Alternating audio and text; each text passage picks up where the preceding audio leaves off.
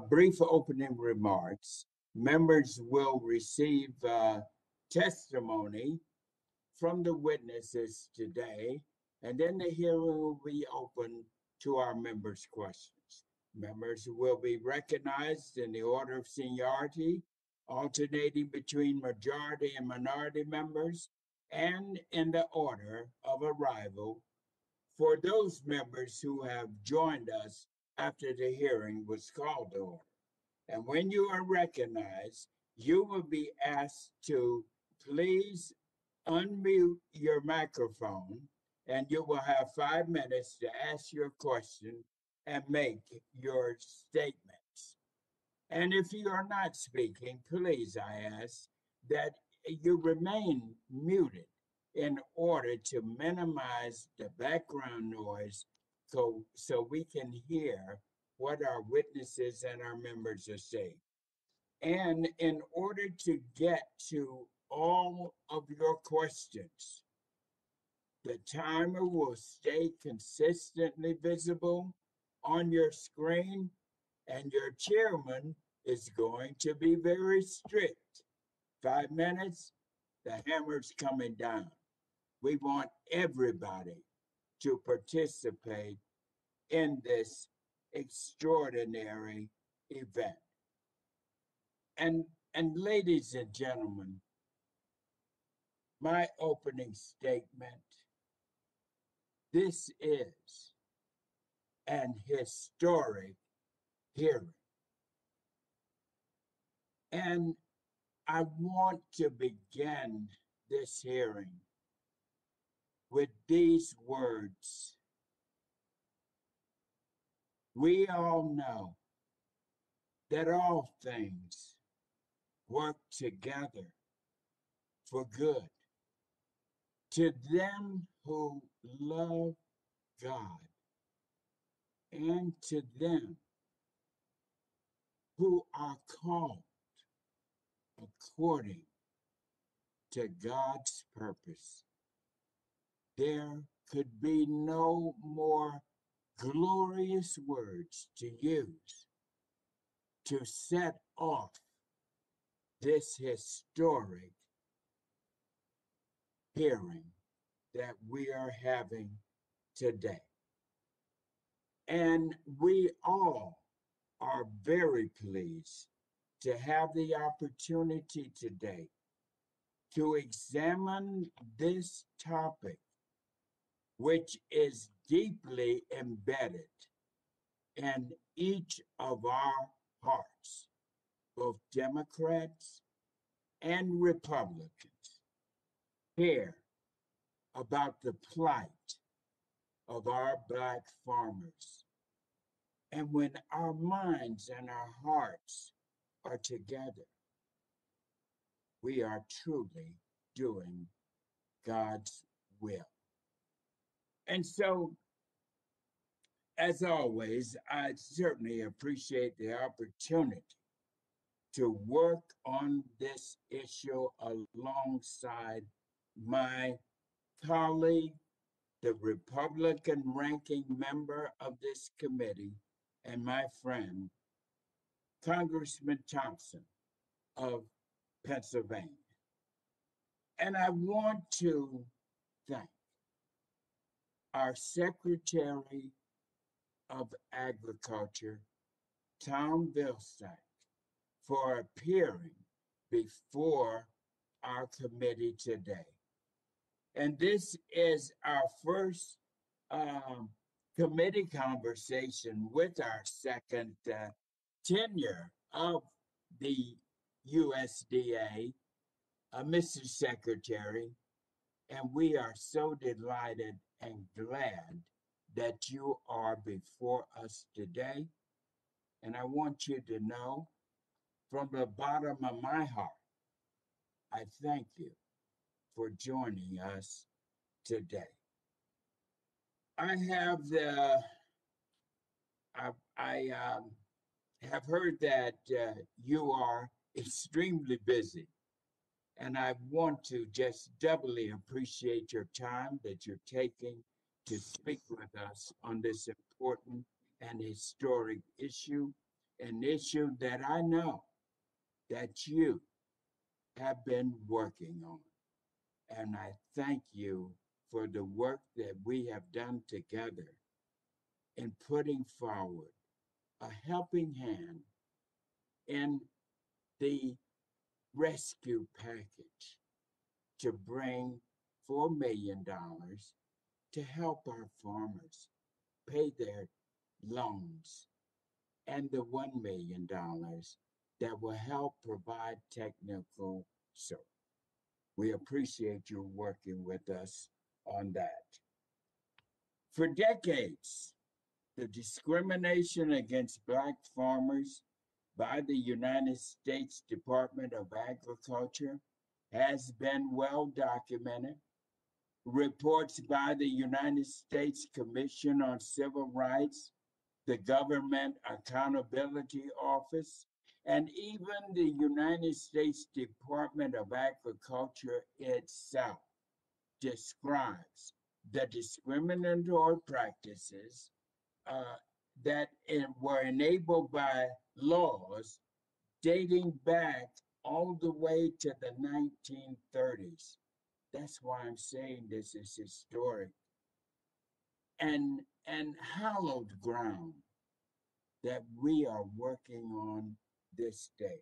In fact, in 1997, a group of Black farmers, including Mr. Timothy Pickford, filed a class action lawsuit against the United States Department of Agriculture over the agency's discrimination against Black farmers in farm loan programs and other benefit programs, as well as over the agency's failure to investigate racial discrimination complaints.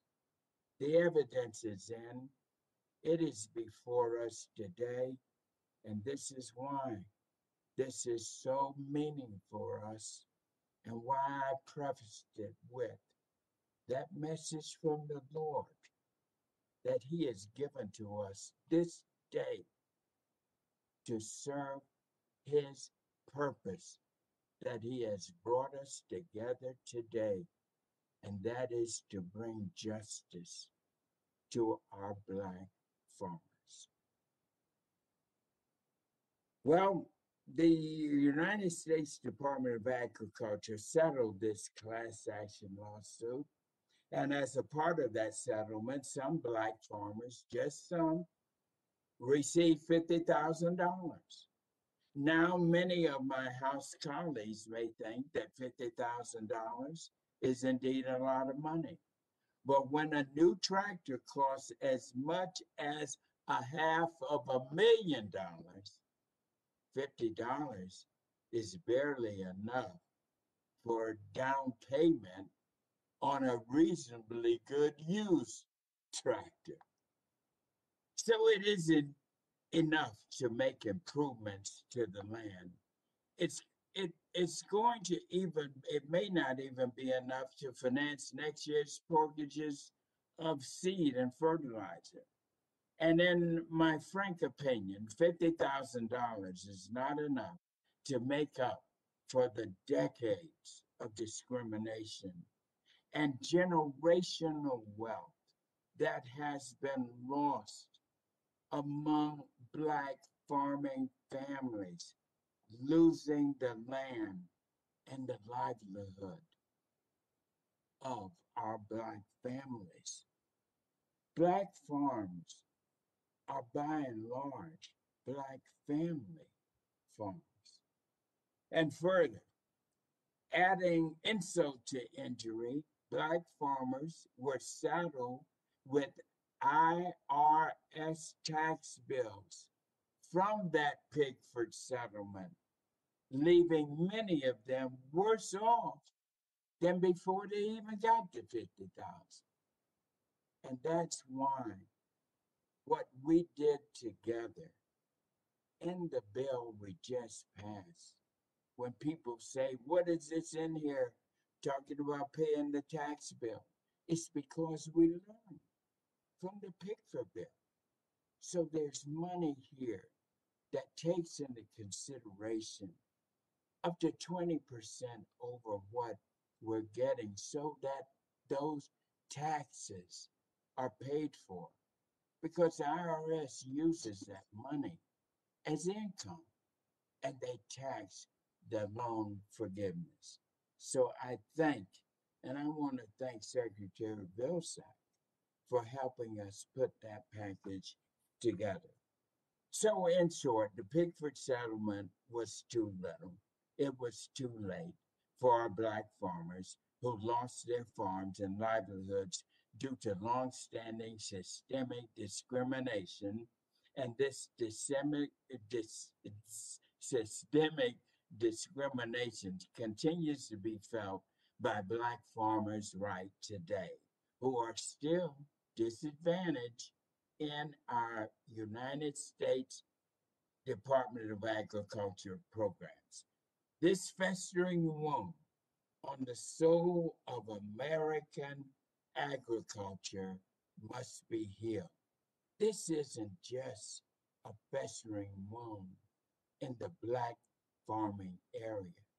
It's a festering wound on all of agriculture because we've got to excise and heal this wound so that once and for all, my fellow members, we will be able to make the statement that we no longer have racial discrimination in our United States Department of Agriculture, and that we want our glorious and wonderful world of agriculture to be open, to have opportunities for everybody, regardless of race, creed, or color.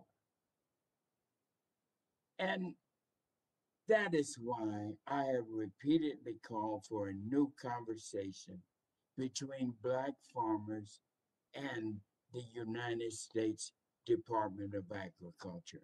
And this hearing is an opportunity for us together with Secretary Vilsack here joining us to begin that conversation, examine the Secretary of Agriculture's ideas and reforms that I understand he is already working on. And we have this opportunity to hear firsthand from our Secretary. And I thank God for that.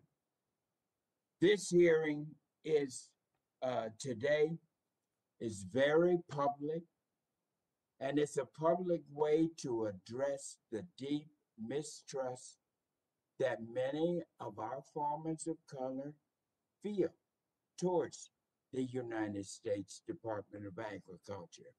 We're not hiding anything here because when you hide it, you can't solve it. This is why this hearing is historic.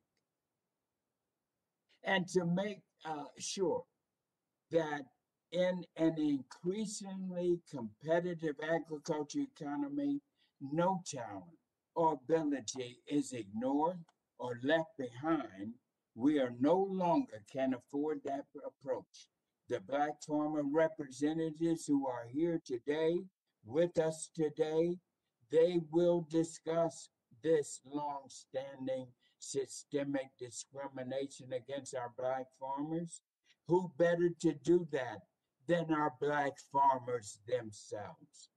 And that's why I'm so glad that they are here along with Secretary Vilsack.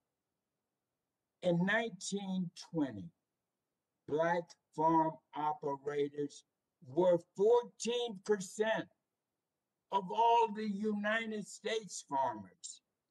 And in the South, they were over 20% of all the farms were owned by African Americans.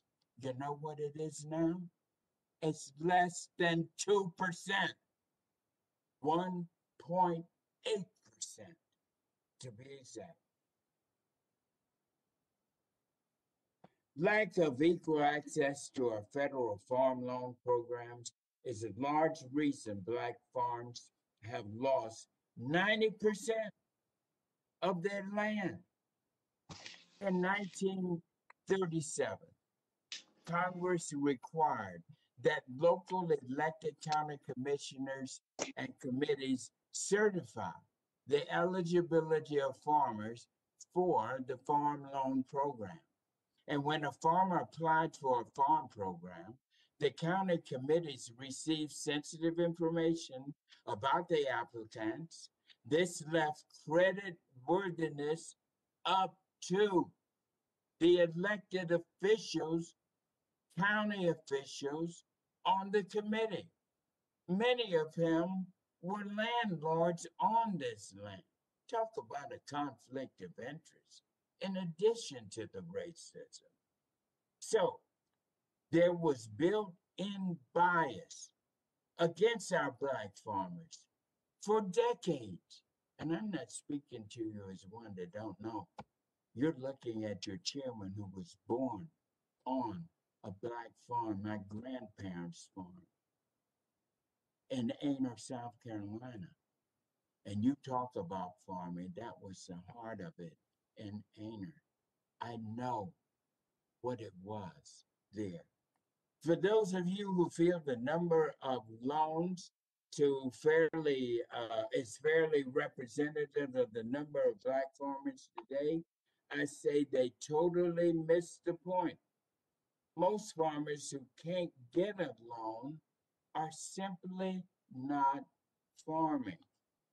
But we are here to find out why they aren't farming, to examine the built-in barriers to the loan system, and to see how to remove them. We have 6 farmers and farmer advocates here on the panel with us today who will share their experience and solutions to address the effects of discrimination and improve the profitability and the sustainability of our Black farmers. That is the bottom line. We got to increase the market share of our Black farmers. So if we do that and our Black farmers are making money, we will never have to be in the position of having to pay lending bills if they get the proper amount of market share to sell their products on the market. Folks are noticing our good work here in Congress as well. And I have a letter of support for policies included the American Rescue Plan for relief for farmers of color. If there's no objection, I will enter this letter of support from Bayer, a major agricultural industry giant. Bayer, for the record. Thank you. I'd now like to welcome the distinguished ranking member, my friend, the gentleman from Pennsylvania, Mr. Johnson, for his opening remarks. Thank you. Well, good afternoon, and thank you, Chairman. Always a privilege and an honor to work with you on the issues that are so important to rural America and to our agriculture industry. And so, and thank you for holding today's hearing on such an important issue that I know is not only near and dear to your heart, but it's an issue of such importance that each and every one of us participating today, including those tuning into our live stream, can learn something from. Today's hearing to review the state of Black farmers in the United States is an opportunity to address some questions that, quite frankly, have gone unanswered for far too long. Everyone participating today is familiar with the 1999 class action suit, Pigford versus Glickman, a case that alleged decades of discrimination by the U.S. Department of Agriculture against Black farmers applying for farm loans and other government assistance. And since the original Pigford settlement, more than $2 billion have been allocated as compensation for black farmers. And without a doubt, there's been discrimination at USDA in the past against black farmers and other socially disadvantaged groups. Um, Sadly, I'm sure instances of discrimination remain today. Now, the American Rescue Plan was signed into law 2 weeks ago today. Among the nearly $2 trillion in spending was $5 billion allocated for black farmers, $4 billion of which was designated for loan forgiveness. Now, let me be clear, I didn't vote for this bill for many obvious reasons. The fact that the bulk of the multi-trillion-dollar bill had virtually nothing to do with COVID was chief among them. It was also drafted behind closed doors with no input from the minority party. We never get the best product when either party allows that to happen. And moreover, the bill was drafted based on hypotheticals, misinformation, and incomplete data. Unfortunately, that's what happens when you force through partisan legislation through budget reconciliation. Uh, Paying off the loans of socially disadvantaged farmers may help in the short term, but it does very little to address the root cause of this issue. And I know my healthcare practice for 28 years, um, we had to get to the root cause of an issue to truly address it long term. I think that applies just as important lessons to apply to legislation or dealing with public policy issues such as, especially as grievous ones as discrimination uh, with agriculture programs and the support of those. Um, it it does nothing to attack discrimination head on, and it certainly doesn't prevent racial exclusion for black farmers or any other socially disadvantaged group in the future. Now, how did USDA leadership fail so spectacularly to allow this ongoing discrimination for so many years? Why were bad actors allowed to continue their comfortable government or appointed jobs when they so brazenly allowed discrimination to continue, even if not having directly engaged in discrimination itself? Where was the oversight? Where was the supervision of these bad actors? Is simply forgiving debt the best way to address this problem and provide a forward-thinking and equitable outcome? The American Rescue Plan gives USDA blanket authority to handle the funds provided through the legislation. Well, surely leaving an unelected bureaucracy with a decades-long track record of racial discrimination to their own devices cannot be the best way to right wrongs. We cannot forget the progress Congress has already made by authorizing programs and initiatives through previous farm bills. I'm very proud of to assist our black and other socially disadvantaged farmers. From credit to conservation, there have been a number of provisions that seek to address inequalities. For example, USDA's Farm Service Agency now targets direct loans and guarantees loans to eligible socially disadvantaged farmers to buy and to operate family-sized farms and ranches. When it comes to conservation and forestry, the Natural Resource Conservation Service has made a concerted effort to provide resources for socially disadvantaged and historically underserved producers. Every year, NRCS targets 5% of its EQIP investments, that program, for socially disadvantaged farmers. However, over the last decade, NRCS has exceeded expectations with 33% of EQIP funding going to historically underserved producers and beginning farmers.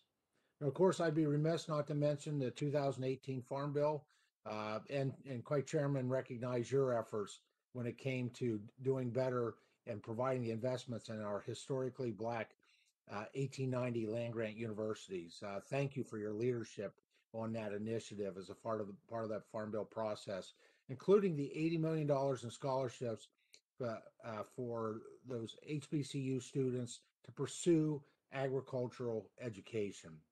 Now, while much work remains, we should look to this previous progress as really a blueprint in our continued discussions. We must work together as a farm team, farmers, ranchers, producers, legislators, stakeholders, and activists alike, to reduce barriers that are preventing black and other socially disadvantaged farmers from participating fully in a robust farm economy. We must support a strong farm economy that lifts up all. Now, I'd like to thank our chairman once again. I would especially like to thank our witnesses. We have an impressive list of witnesses here, having read and digested your written testimony. It was certainly heartfelt. There was a lot of passion, emotion, sharing your life stories throughout that, and that's appreciated, much appreciated. Your testimony is critical in helping us better understand the discrimination Black farmers have faced, and it will play a crucial role to ensure our agriculture policy does not discriminate. Rather, it empowers farms of all races, sizes, and commodities. Now, I'm here to listen. We're all here to listen, and I look forward to participating in this long overdue conversation. Thank you, Chairman, and I yield back. Thank you, Ranking Member, for those excellent comments and words. The chair would request that other members submit their opening statements for the record so witnesses may begin their testimony and to ensure that there is ample time for all of your questions. So, without objection, the chair is authorized at any time to declare the committee in recess, subject to the call of the chair. And now, let us turn our attention to our distinguished panelists who are here with us today, and we're so delighted. First, I'm very pleased to welcome back to the Agriculture Committee Secretary Tom Vilsack, who is now leading our Department of Agriculture for the second time. Secretary Vilsack needs no introduction to many of us on this committee, but I will note that he did serve 2 terms also as the governor of Iowa before joining the Obama administration as the 30th Secretary of Agriculture in 2009. He was President Obama's longest serving cabinet secretary. He was confirmed again in February of this year for his second tenure as secretary. Our next witness is Mr. John Boyd, Jr., founder and president of the National Black Farmers Association. Mr. Boyd is a 4th generation farmer from Bakersville, Virginia, where he owns and operates a 300-acre farm raising corn, wheat, soybeans, and beef cattle. Mr. Boyd is a familiar presence here in Washington, D.C., as the founder and president of the National Black Farmers Association. Since 1995, the National Black Farmers Association has fought hard for equal treatment for our Black farmers at USDA's Farm Service Agency, particularly with equal access to credit. Also, Mr. Boyd was a key spokesperson for Black farmers during both Pickford 1 and Pickford 2. And Mr. Boyd continues to promote inclusion, equality of opportunity for Black farmers across all sectors of our agriculture industry across the nation. It's good to have you here today, Mr. Boyd, and we appreciate your testimony as well. And now I'm pleased to welcome our third witness, Mr. Cornelius Blanning, Executive Director of the Federation of Southern Cooperatives. Mr. Blanning joins us today with a deep background in management consulting and business development, including 24 years in support of Black farmers and rural landowners. He has served on more boards and committees than exactly we have time to name here today. Of note, though, are USDA's Advisory Committee on Beginning Farmers and Ranchers, as well as a member of the Advisory Board of the Socially Disadvantaged Farmers and Ranchers Policy Research Center. We are very grateful for your time, your experience, and your commitment to Black farmers. And thank you also for joining us today.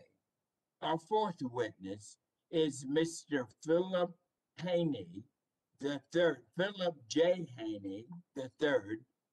He is chairman of the National Black Growers Council.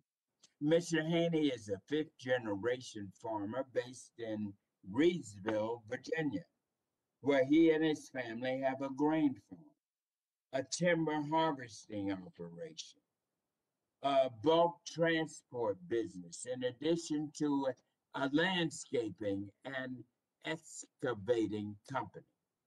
He's a graduate of Virginia Tech. Mr. Haynie is currently the chairman of the National Black Growers Council.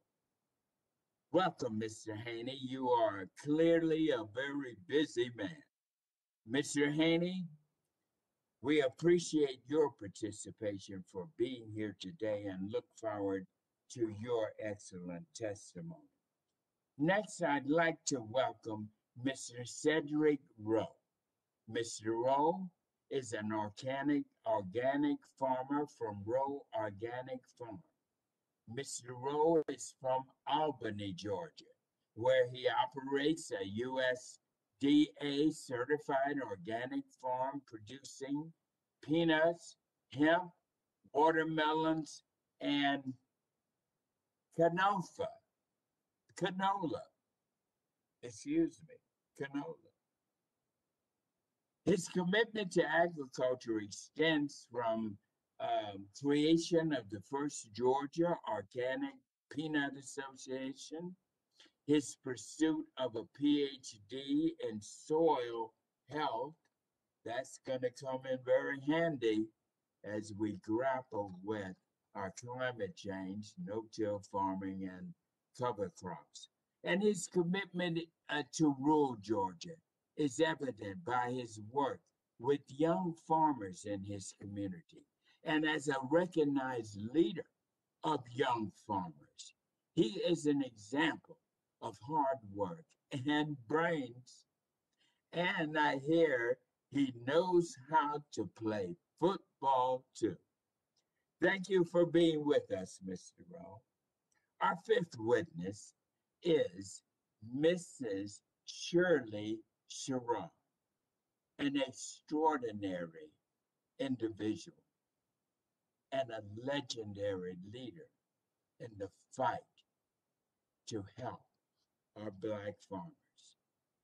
Ms. Shirley Sherrod is Executive Director of the Southwest Georgia Project for Community Education Incorporated.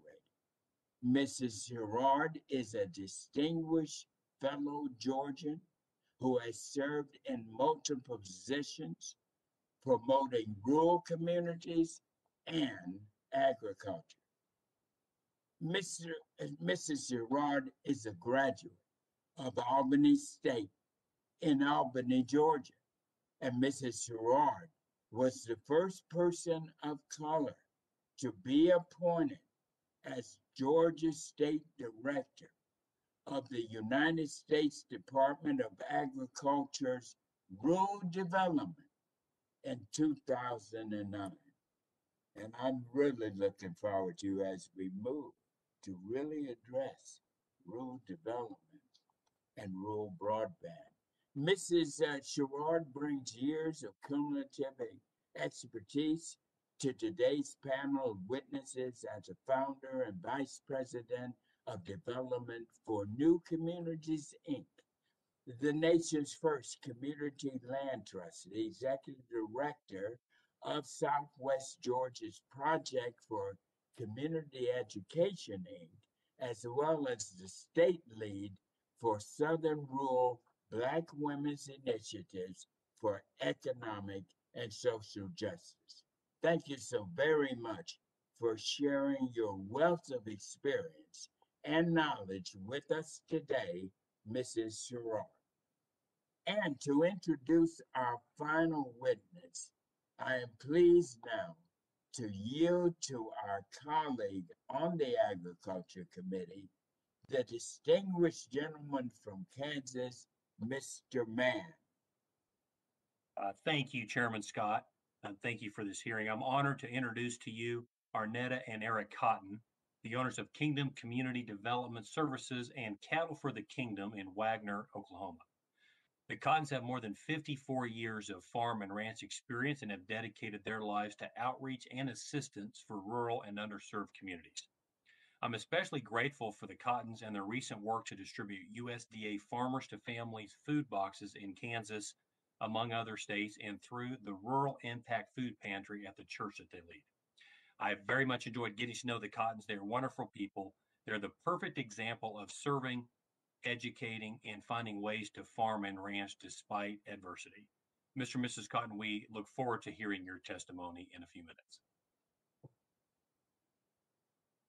The gentleman for his remarks and for his introduction. Now we will now proceed to our historic hearing and with our testimony. And each of our panelists will have 5 minutes. Now, I am going to be strict on the timer so that we can get everybody in and heard. And so the timer will be visible to everyone on your monitors so that you will have a countdown to 0, at which point your time will be expired and I will bring down the gavel. So now let us start with our distinguished chairman of the the United States Agriculture Department, Mr. Vilsack, our distinguished secretary. You are now recognized for 5 minutes. Please begin now. Mr. Chairman, thank you very much to you and to Ranking Member Thompson for calling this historic hearing on the state of Black farmers in America and discrimination directed at Black farmers by the Department of Agriculture. In the interest of time and my belief that the testimony of the other panelists on this panel is far more relevant and more compelling than anything I would offer, I won't read my prepared statement, but would ask that it simply be placed in the record. What I wish to do today is to speak from the heart. And I want to provide you, Mr. Chairman, and members of this committee, a single and solemn commitment from me and from the team at USDA that we will, over the next 4 years, do everything we can to root out whatever systemic racism and barriers may exist at the Department of Agriculture directed at Black farmers, socially disadvantaged farmers, and people who live in persistently poor areas in rural America. Efforts have already been made in the past, as you have indicated, Mr. Chairman, good faith efforts to respond to specific acts of discrimination, but more needs to be done to dig deeper into the systemic causes and barriers that perpetuate discriminatory practices and to deal directly with the cumulative effect of discrimination, the gap that now exists between those who had the full array of services at USDA, the full array of programs at USDA, and those who for far too long have not had that array. Work has begun already to start with the implementation of President Biden's executive order on equity.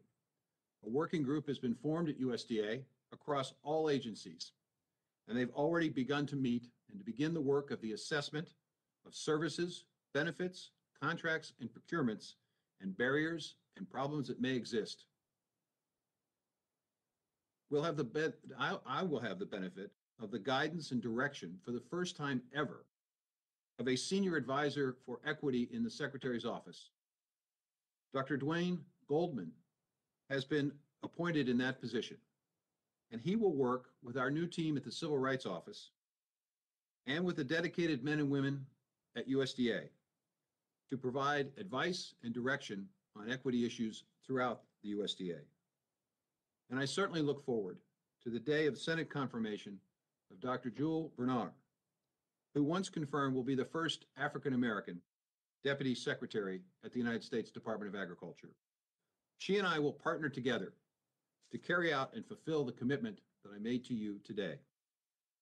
Finally, I'm grateful for your leadership, Mr. Chairman, and that of Chairman Bishop, Senators Booker, Warnock, and Warren, who helped to shepherd through the American Rescue Plan that contains an historic step forward in responding to the cumulative effect of discrimination in the past by providing debt relief for socially disadvantaged producers, by establishing an equity commission to review barriers that exist at USDA, to assist with heirs property issues, expanded outreach, market development, and land access.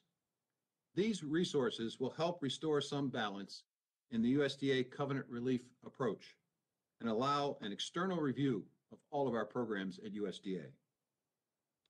We're prepared to move quickly, efficiently, and thoughtfully to implement the American Rescue Plan sections related to Black farmers and socially disadvantaged farmers and other sections of the Rescue Plan that relate to rural America. As part of my commitment to you today, I also want to provide an additional guarantee, and that is I plan to have in place a system of rigorous reporting, accountability, and oversight in all of our equity efforts. Let me be clear, there is no place at the USDA for discrimination, none, nor for that matter, anywhere.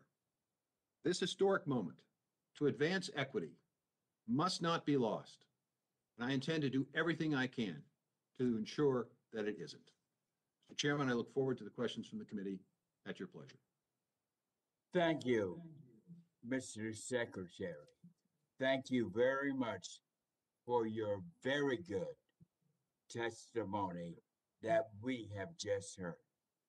Now, I want to recognize for 5 minutes our next panelist, Mr. Boyd. You are now recognized to begin.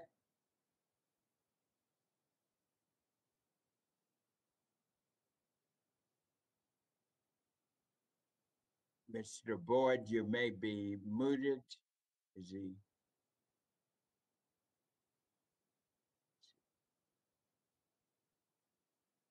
There we go. I'm sorry. Is that okay? Mr. Chairman, thank you very much. First, I'd like to give honor to God first and foremost, and I'd like to thank you, the ranking member, Mr. Thompson, Congressman Thompson, the other congressperson from North Carolina, the vice chair, Alma Adams, and I spent some time visiting with most members of the Agriculture Committee to talk to them about the plight of the Black farmers this week. So I would like to thank all of the members who took time to visit with me personally to talk about the plight of the Black farmers. It is an honor to be here today to talk to you and this committee. This is a hearing, Mr. Chairman, that I personally have been advocating for over 30 years. And when I first began to advocate and press the issue on Capitol Hill, we could never even get a full committee agriculture hearing. So the people who are watching here, this is a very, very historic hearing in nature, where the only hearing we could get at that time was with the Congressional Black Caucus in 1997, where all of the members participated and listened to the plight of Black farmers. On behalf of every enslaved Black man in this country, on behalf of every sharecropper in this country, on behalf of every Black farmer who tilled the soil, past and present, we thank you and this committee for finally hearing our cries. I'm a fourth generation farmer, and I was trained to farm by my grandfather, Thomas Boyd, and also my other grandfather, Lee Robinson, a sharecropper, and my father, John Boyd Sr., who's probably watching this hearing today. I have a long, rich history of farming along the Roanoke River in Mecklenburg County, Virginia, where my great-grandfather, Andrew Boyd, was a slave. So we bring a lot of history and wealth and pride and wisdom to this committee today as we reach out to talk to you. Currently today, I raise corn, wheat, and soybeans, but I was trained as a tobacco, cotton, and peanut farmer. Many of those things were bought out under the government buyouts, and I too switched over to those type of commodities. Today, as you know, Mr. Chairman, in your comments, we are less than 1% of the nation's farmers, and we are facing extinction. At the turn of the century, we were over 1 million Black farm families strong, tilling 20 million acres of land in this country. Today, we're down to 4.5 million acres of land in this country and less than 50,000 Black farmers in this country. And we got to this place partly by the United States Department of Agriculture and its discrimination. And I can attest that discrimination was live and well at the Department of Agriculture, and we need to resolve the backlog of complaints that exist there. We need to improve program delivery at local offices around the country, where those farmers, even today, when they walk into the office and inquire about the Farmers of Color Act that recently passed, and we're getting a snabby and disrespected type of tone from the local offices, that they don't know anything about it and don't know how it's going to move forward. That was the same type of information that got us here in the first place, Mr. Chairman. So this committee worked hard to get that measure passed, and we need to, I'm urging the secretary today, and I heard his comments, to move swiftly and implement the bill so that the farmers can get the debt relief. And also the $29 billion that was told out in the Trump administration, less than 0.01% went to Black farmers.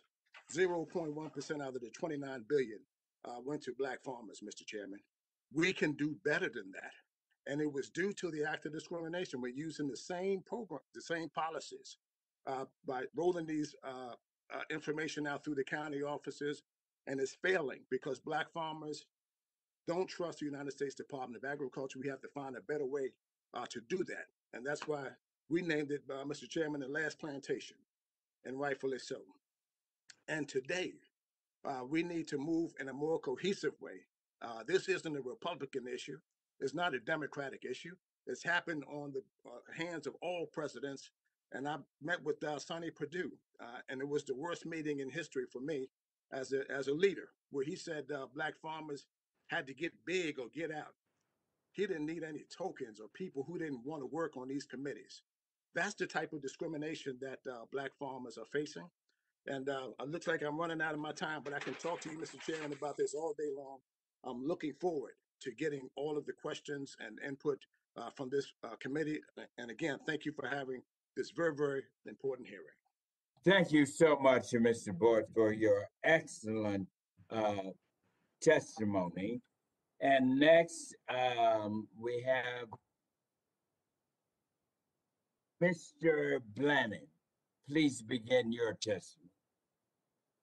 Good afternoon, Mr. Chairman, Madam Vice Chair, Mr. Ranking Member, and members of the committee.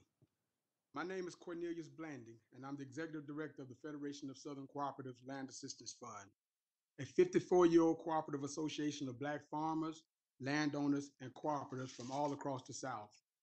Founded directly out of the Civil Rights Movement in 1967, the Federation is the oldest and largest Black farmer-owned and serving institution in the country.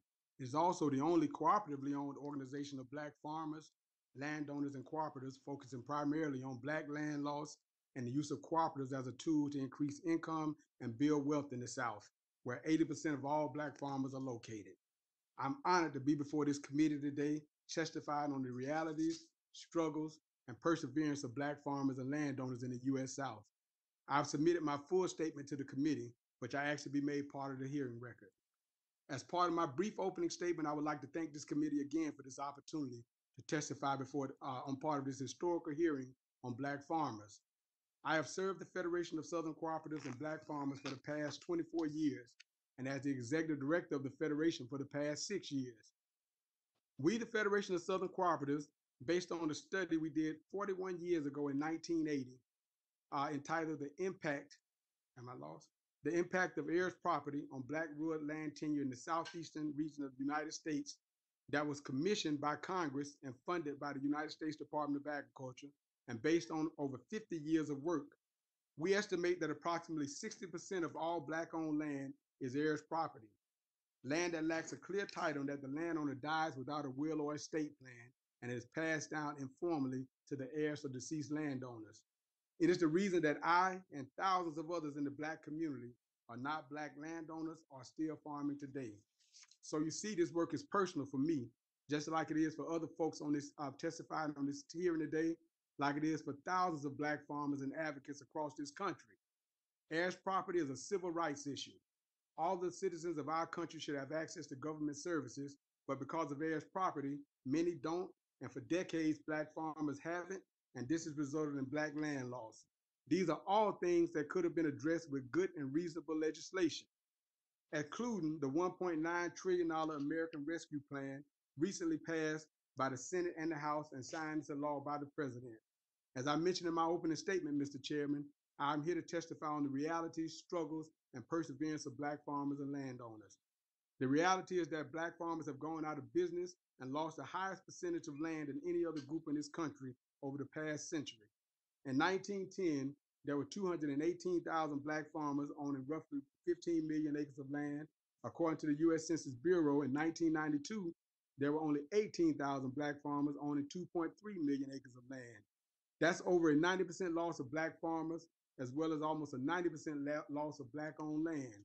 Another reality is that the majority of Black farmers get their credit from USDA's Farm Service Agency, the lender of last resort, which they are expected to graduate out of their system in 7 years. And after that, they're supposed to qualify for credit in the traditional market. However, that date never comes for most Black farmers. Instead, they are relegated to predatory style lenders at best and farming out of their pockets at worst. No business, especially farming, can survive in this. The reality is also that Black farmers historically USDA, as shown in the historical lawsuit, Pickford versus Glickman. These realities have led to the struggles of Black farmers, the struggles to hold on to land for generations because of unsecure or cloudy titles and discrimination. The realities of Black farmers have also led to the struggle to successfully operate farms in a sector where they buy in a retail market and sell in a wholesale market, primarily because of the lack of scale. 80% of Black farmers operate on 100 acres or less. These realities have also led to the struggles to access enough fair and equitable credit for farms to grow their business and become part-time, beyond part-time subsistence farms. However, these struggles and realities have forced Black farmers and landowners to be some of the most resilient people in their communities and in this country. Black farmers have persevered through the difficult days of sharecropping and the long nights of racism and discrimination, and continue to persevere in spite of the issues of heirs property, the lack of access to fair and equitable credit. But they continue to be on the front lines of feeding families, anchoring rural communities, and protecting our environment, regardless of these realities and struggles.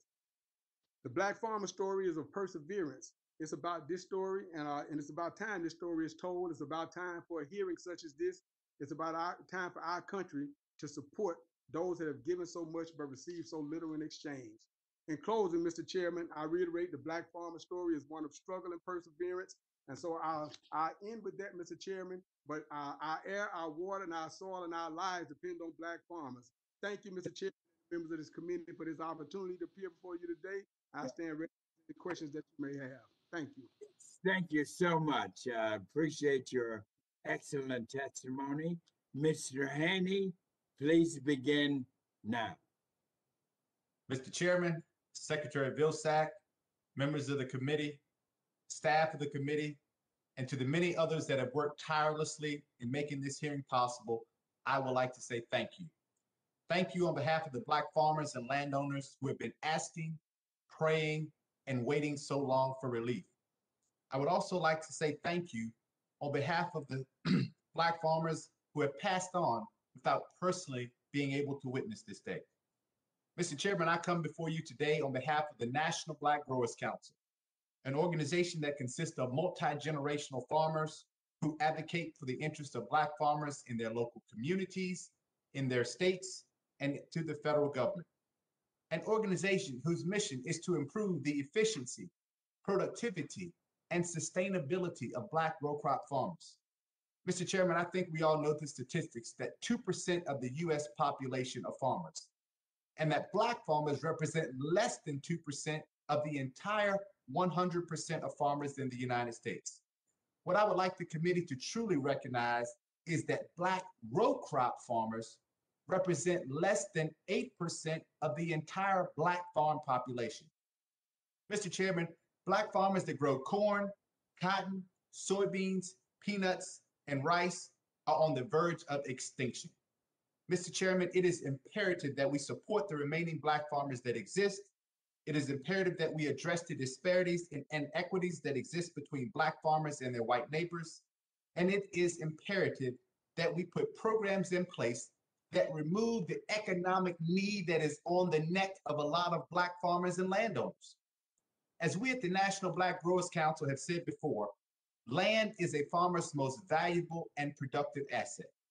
As you canvass the country, you will often find Black farmers on non-irrigated land trying to compete with their white farmer neighbors who have used USDA programs to put irrigation on their land.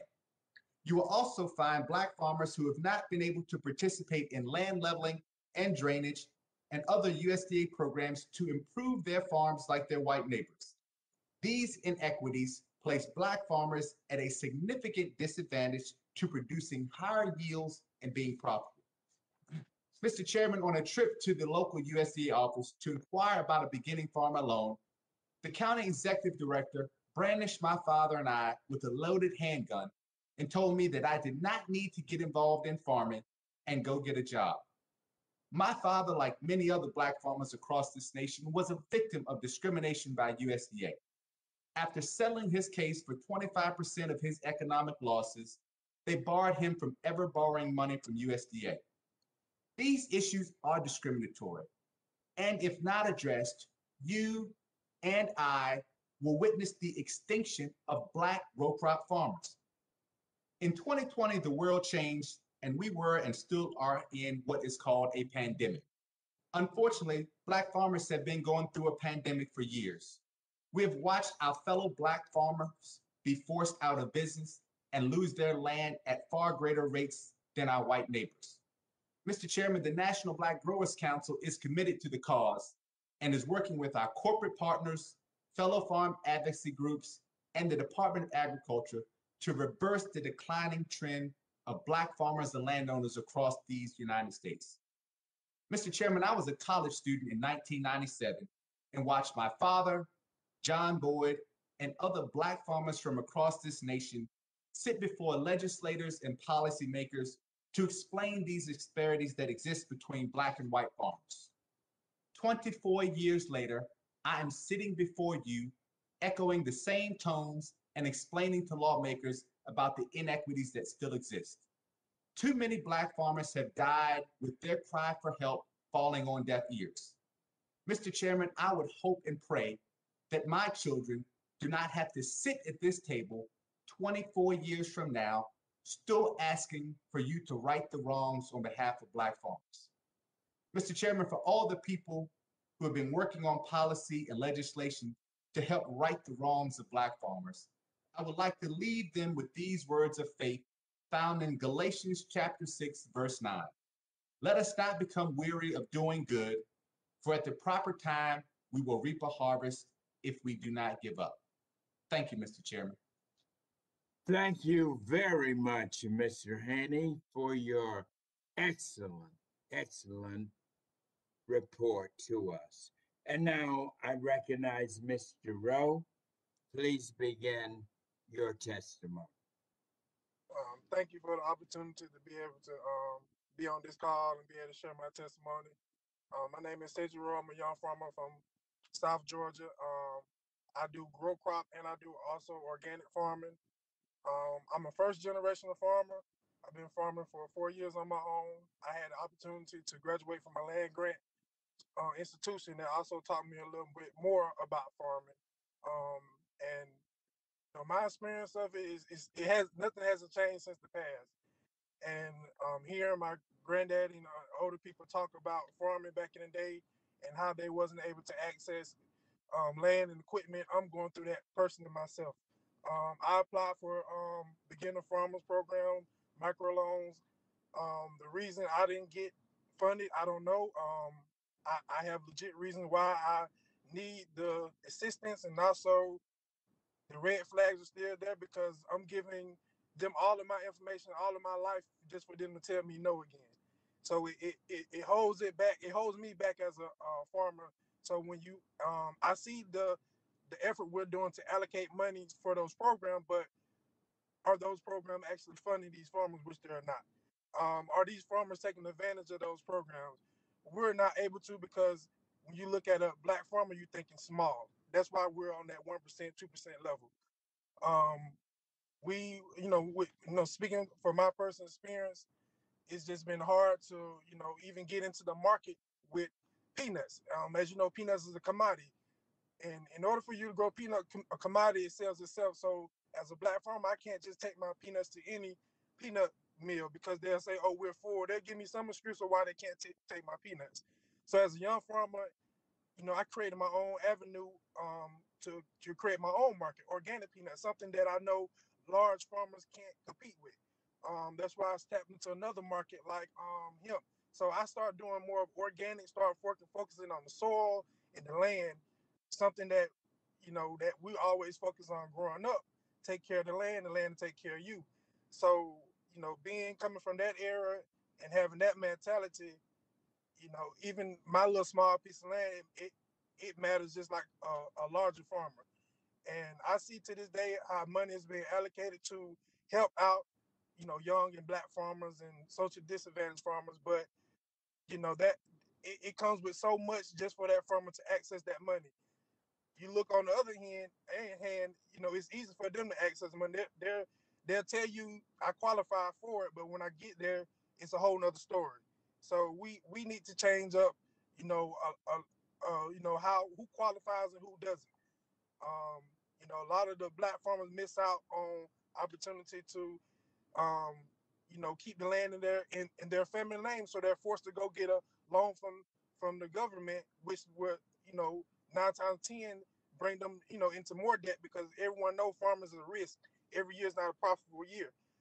So farmers like me will look, in order for me to feel like the government is giving me the right assistance, it's funny how we have a pandemic, and during the pandemic you have other banks and all that have forgiveness on their loans, but if government USDA's have had loans out allocated for these farmers, but you never gave them option for the forgiveness so their family can keep that land in their name.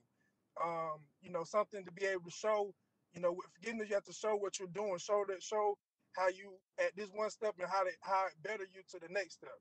So, I feel like we need to take more steps, and the people at the top need to focus more at the people at the bottom.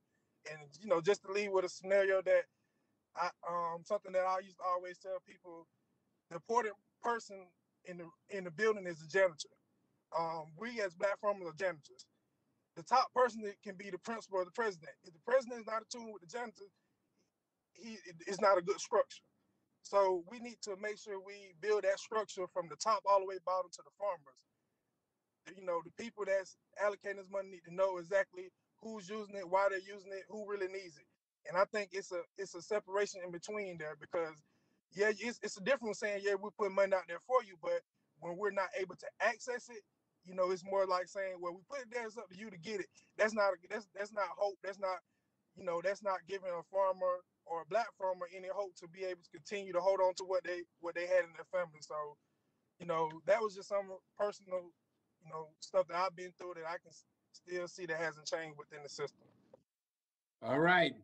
Thank you very much, Mr. Rowe, for your very good and very informative hearing. Thank you. And now, Mrs. Sherrod, we recognize you. Please begin now.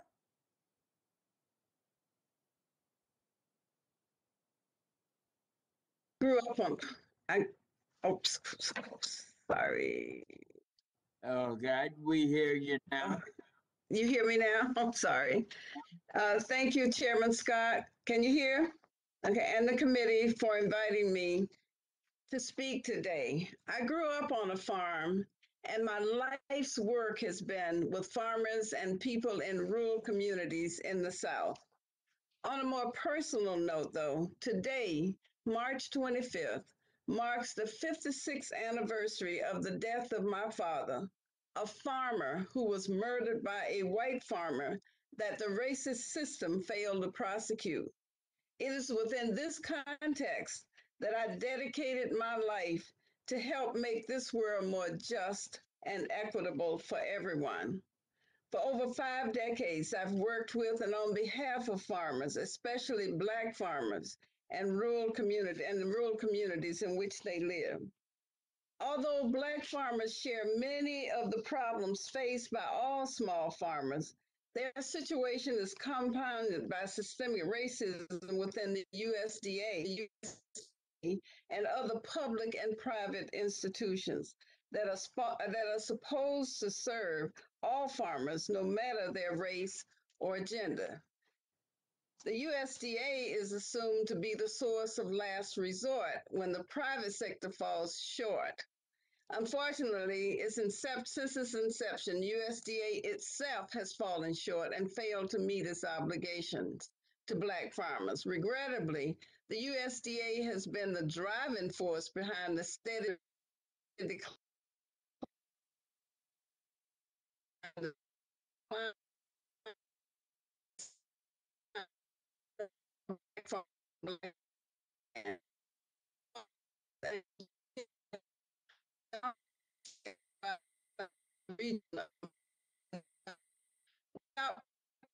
poor health outcomes and brain drain, among other things. Now, the USDA did admit in the Pickford case that it has a history of discrimination against Black farmers. That admission and subsequent settlement did not bring about any systemic changes and left in place many of the individuals who perpetrated the racism and discrimination. In fact, to my knowledge, I, a Black woman, am the only person ever fired by the USDA for discrimination, a claim that was later disproven. Although Pickford itself was historic and exposed the real USDA, unfortunately, because the government was so incalcitrant, over 90% of the farmers who prevailed in the lawsuit were not made whole. So, where do we go from here? Um, we need to restore Section 2501. This policy was a brainchild of the Federation of Southern Cooperatives nearly three decades ago. I was a staff member of the Federation and therefore very familiar with all the work and documentation that led to its passing as a permanent part of the Farm Bill. Its original intent was to provide farmers of color, especially Black farmers, with outreach and technical assistance so that they could better access USDA services. The second one, eliminate burdensome matching requirements. Many USDA programs require a match that is out of reach for most Black farmers. This is akin to a poll tax. It keeps the benefit out of our hands. 3, engage in real problem solving. Use the Georgia Strike Force example as a model and fully fund it. Invest in 1890s. 1890 universities are key to Black farmers' success. Ensure that they are funded equitably, let's say. Launch infrastructure fund. Provide funds for Black farmers to develop or improve processing facilities, secure transportation, organize cooperatives, and more. Diversify the staff. Mandate increasing diversity in USDA staff makeup. And lastly, culture change. Staff culture flows from the culture of the leaders. Secretary Vilsack should invest significant time and effort into building a culture in which discrimination is not tolerated and in which dismantling of systemic racism is rewarded. Thank you so much for giving me this opportunity. These are but a few things that we can begin to put in place today while we wait on the fate of policies currently under consideration. We must also understand that even if these policies are approved, they only represent a down payment on what is owed to Black farmers and their communities after more than a century of neglect and discrimination. Thank you. Thank you so much for your testimony, Ms. Sherrod. We're learning so much here, and purpose of this hearing is we're putting together a bill, piece of legislation to address and come out. And so rest assured that your testimony, your ideas are not in vain, because we're putting together Black farmers and piece of legislation to bring this. So this is just the beginning. Thank you all so very much. And now we have, I believe, Miss Cotton. Mrs. Cotton, would you begin your testimony? Ms. Cotton, you may want to unmute. Chairman Scott, Yes. Chairman Scott, Ranking Member Thompson, and distinguished members of the committee, we would like to begin. Can you see me? Can you hear me? Yes. Go right ahead. We can hear and see you. Okay. Chairman Scott, Ranking Member Thompson, and distinguished members of the committee, we would like to begin by thanking you and God for the privilege and honor of testifying in this hearing. It is our hope that something said or done will result in greater understanding, reconciliation, and change. Thank you, Representative Tracy Mann, for our introduction. Little children across the United States who grew up watching their parents passionately work the land through torrential rains, incessant droughts, troublesome pestilence, and extreme poverty were often consumed by the idea that one day this land will be mine. Somewhere between working behind the plow for several hours at a time in the blazing sun for days on end to get the crops in and out, and the rare opportunities to reward themselves with a soda or an ice cream, they developed an insatiable obsession with nature. However, to be Black and possess that type of intensity towards the earth in the United States as a young age can accurately be compared to someone laboring under the sweltering sun in a desert towards something that appears to be real. Is nothing but collision. Over time, as the mirage steadily relocates, the child matures to adulthood. What remains is a diminutive essence of potential. Yet, despite years of imagining, the slightest scent of possibility is all that is required to stimulate hope in the heart of a Black farmer. We felt that hope. So when at the age of 24 and married less than 5 years with 2 baby girls, we were advised that the then FMHA was an agency that existed to assist young and beginning farmers, especially minorities. We thought we would be welcomed with open arms. Instead, when we stepped into our county FMHA office in 1984, the secretary looked up and continued working without ever acknowledging our presence. Ma'am, is this the FMHA, we asked? Yes, she answered, never moving from her desk. An unwelcoming aura and overwhelming strangeness filled the room. Without ever a word spoken, its presence seems to demand that we simply turn around and leave, but we didn't. The county supervisor's tenure could not be denied, but neither could his unorthodox practices and forgetfulness. We had meetings at his home. Our file was lost and misplaced several times. Some years later, our initial contact transitioned out of his role, and we were buried under the transition of powers. For example, on several occasions, the FMHA contractor and Langston University representatives reworked our farm plan on the same application, and they concluded we had good records, our cattle were in excellent condition, and that with an average production and some non-farm income, the plan was feasible. Yet despite their findings, the county committee rebutted that they were not comfortable with our abilities, that the entire application should be changed, and since we could not effectively explain the reworked plan, we could not possibly implement them with any degree of success. All of our alternative plans were repeatedly denied, but no viable plan for success was ever offered. Were it not for the elders who had a keen eye for identifying those whose work ethics and moral compass and instinctive cunning were perfectly suited for the land, they would have become extinct. Thankfully, one such elder offered her wisdom and trust to us. So we appealed the decision of the county supervisor. We appealed, and the decision was overturned.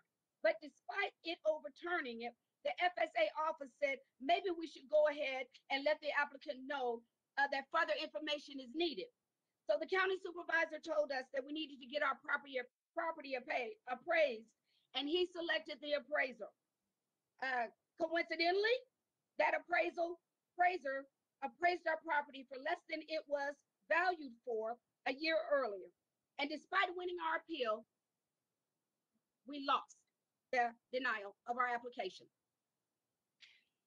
It was not our county office who told us about the designation and how language was expressly written to extend help to socially disadvantaged people. A friend helped us to navigate through this system. And we went to USDA in Washington, D.C., and met with several officials. These consultations resulted in our first community meeting. There were over 100 people there in 4 inches of rain. We partnered with Langston University. Let me just skip down to this, if you would, please, Chairman. One of the reasons that local churches and faith-based organizations are the backbone in communities and the F2F program is because people trust them. We serve from hearts of love with boots on the ground. It is the same spirit that we really, we humbly ask this committee. I'm sorry. Let me say this. May I please? May I say this? Yes, Just as we have faith in God, who created one race of people, the human race, and who created the earth, the one on which we exist together, and the heavens, the ones that we continue to explore, we believe that he gave us the ability in him to equitably dwell together in peace, harmony, and love to preserve this beautiful land. Thank you. Thank you. Thank you. I tell you what, fantastic and very informative and very impressive testimony that we have heard from our distinguished panelists, all of our Black farmers here. It's been tremendous and very helpful, and from our secretary as well. And now we are going to now proceed to getting questions from us members. And I'm going to start, then the ranking member, and then we're going to go with each of our members on the committee, alternating between Democrats and Republicans. And first of all, let me start with this question, if I may. And I recognize myself for 5 minutes, and I'll be held to that to be sure to set the proper example. I hope everybody heard me there. Secretary Vilsack, again, let me thank you for coming, but I want you to clear up for us. We have, can you hear me, Secretary? Yes, sir. Good. We have just passed the Rescue Act, in which we had a total of right at $5 billion to get to our Black farmers.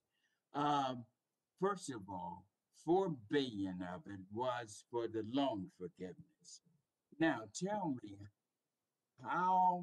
what are the instructions for how our farmers can make sure they get access to that money? How long will it take? And will there be some cumbersome bureaucracy in the way of them getting it? First of all. Second of all, is it true that this money for the loan forgiveness that our Black farmers will be getting will be subject to taxation, that the IRS will count it as income, and then they got another bill to pay? Clear up the entire disposition, and let's get it plain how we can make sure that this big hit we're giving to help our farmers get right to them quickly, immediately.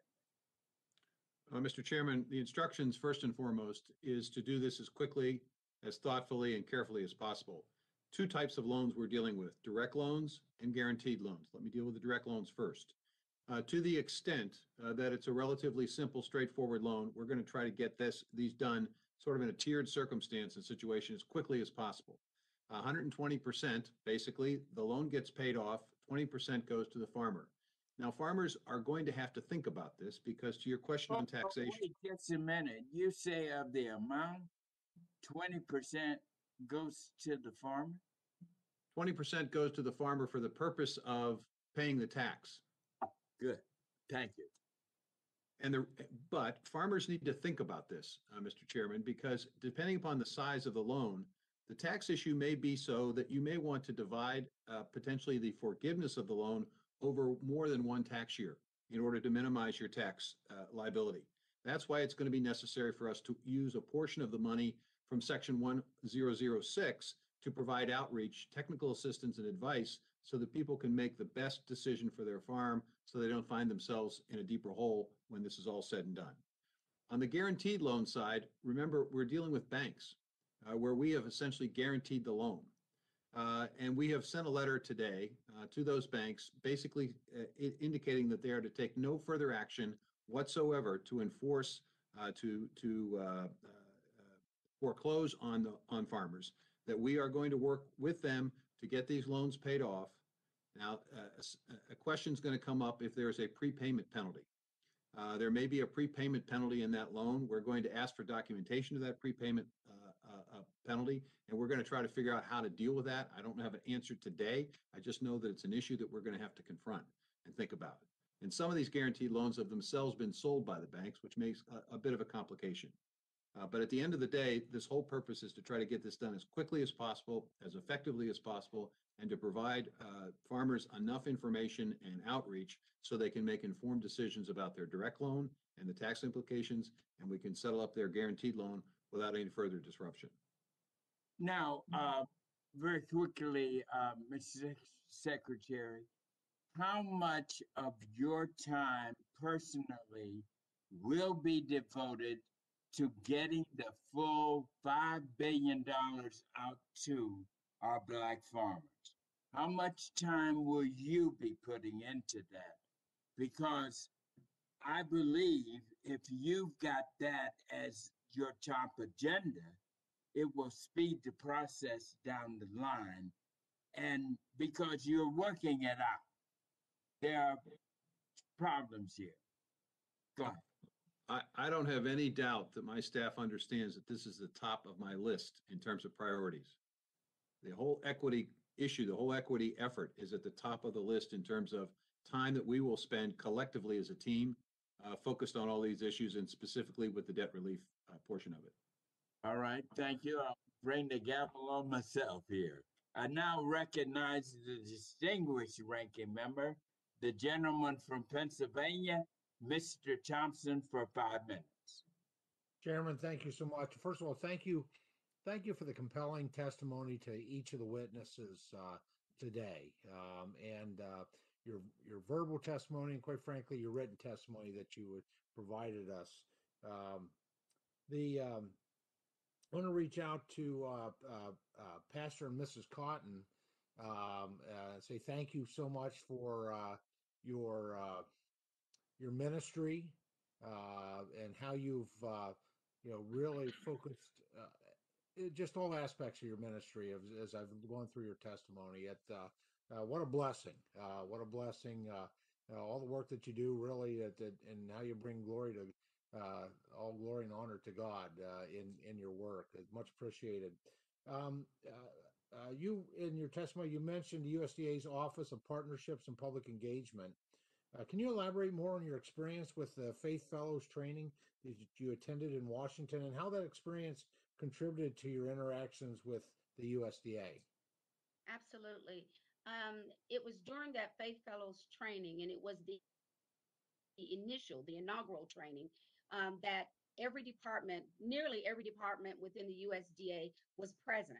Not only did they give individual presentations to the entire group, but at the end of the fifth day, by the end of the fifth day, we all gathered into an auditorium in sections, and we could go to those different departments individually to ask questions, and they were able to answer those questions. As a result, we stayed in contact with them. as we began to implement the instructions that they had given us and the different suggestions that they had given, we began to implement it. We became a 501c3 for a community outreach organization. We partnered with land grant universities, both Langston University and OSU. We partnered with Convoy of Hope and other things. But this was as a result. Even Islamic Relief USA, we were able to partner with them as a result. When we had questions that could not be answered on the local level, we could reach out to those people in DC. And all of that was as a result of OPPE. Even when information conflicted on from here to there, they would get involved and help us to resolve. We begin to have community outreach meetings. We've had, I believe, 6 today. We partnered with NRCS. We entered into the conservation program, and everyone who attends our program, as information is forwarded to us, we forward that information on to them. So we field telephone calls, answer questions, and then we attend every single meeting that we can on our local, district, state, and national level regarding all of these different entities. So we are busy beavers. Yeah, you were very busy, and thank you for what you do. It sounds like it's very successful, those partnerships, that collaboration. Based on your experience so far into this, we always look for opportunities, even when we're getting things right. We always try to do better, right? I think we're called to do that.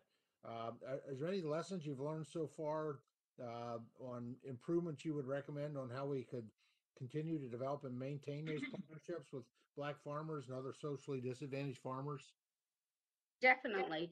In most of the community outreach meetings, they are conducted by governmental employees, and they're basically saying the same thing. They come in, I've likened it to a USDA infomercial group because they say basically the same thing. If other non-governmental employees with organizations who have proven records, who maybe possibly could even be trained by the government to have they have a certain trust level that's garnered with communities of color and people of color. If those outreaches could be conducted by them in partnership with land grant universities, in partnership with active Black organizations, farming organizations, such as the Oklahoma Black Historical Society, and even our own group, to put out these community outreach meetings and then follow through, because I understand that in the USDA, many of the organizations have been compiled, joined in.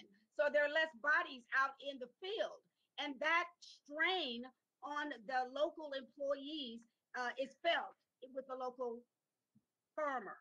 So we believe that if some sort of pilot program could be implemented to help us to be your feet on the ground, in order to get this information out. We have proven these organizations that I've named, including USD, Langston, and OSU, they have a good proven record.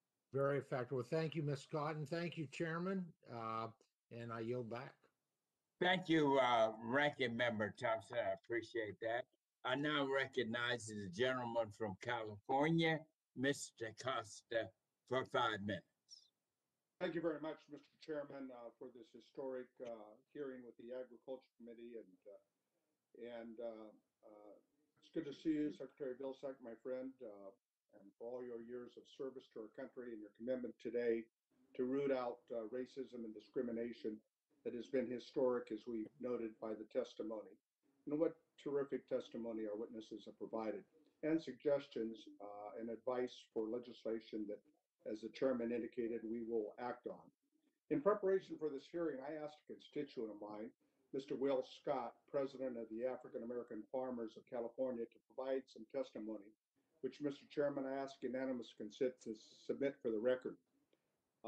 In his testimony, he details a history of discrimination from loan denials, as has been stated in the testimony earlier, to unequal access to markets, which is a problem. But I wanted to read a line that really stood out to me. Mr. Will Scott, a third-generation farmer, like myself and our family, he said, members of the African American Farmers of California are fearful to apply for any loans from the USDA and do not want to deal with government, as they will fear they will lose everything they have. That's a sad commentary. You know, we all know that farmers are risk takers. And when you have to deal with the discrimination that African American farmers and other minority farmers have had to deal with, it makes the risk taking all that greater. It's clear today from the history of discrimination at the USDA that there is still an impact. I remember Secretary Vilsack talking to President Obama, and I shared this with John Boyd the other day, that I told him, President Obama, I said, you know, farmers are risk takers, but they're also price takers, not price makers. And President Obama is a very smart guy, but he's from a city. He says, price takers, not price makers. What do you mean? I said, well, you put all this investment every year into your crop, and then at the end of the year, you get whatever the price is. He says, I never thought about it that way. Price takers, not price makers. Mr. Secretary, it's critical that you work to provide and rebuild trust with Black and other socially disadvantaged farmers so that American agriculture can better reflect the diversity in our country and our minority populations. In my own district, the USDA has indicated that we've got 14 African American farmers, over 76 Native American farmers, 771 Asian farmers, mainly Pacific Asian farmers, over 1,000 Hispanic farmers, and over 5,600 Caucasian white farmers. It's important to note that out because discrimination is not only for African American farmers, but Southeast Asian farmers in my district. It's estimated that approximately over 1,000 Southeast Asian farmers in the Central Valley, many of them Hmong, that settled after the Vietnam War. The USDA aid has not been there for them. I'd like to submit testimony from the Asian Pacific Institute Resource in Fresno. Blong Zhang is the chair of that, detailing the shortcomings in providing support for those farmers. And I'd ask unanimous consent to submit that testimony as well, Mr. Chairman. Mr. Secretary, one of the barriers to access of the USDA programs by Black farmers and Southeast Asian farmers, Latino farmers in my district seems to be complicated and burdensome application to requirements in the backlog of the local Farm Service Agency offices, FSA. Sanford Bishop, my colleague, and he's a cardinal and chairs the subcommittee on this, and I have talked about it. As part of your efforts to get more aid socially to disadvantaged farmers, can you commit to ensuring that local FSA offices are properly staffed with the diversity reflected that the farmers they serve and have language capabilities? Yes.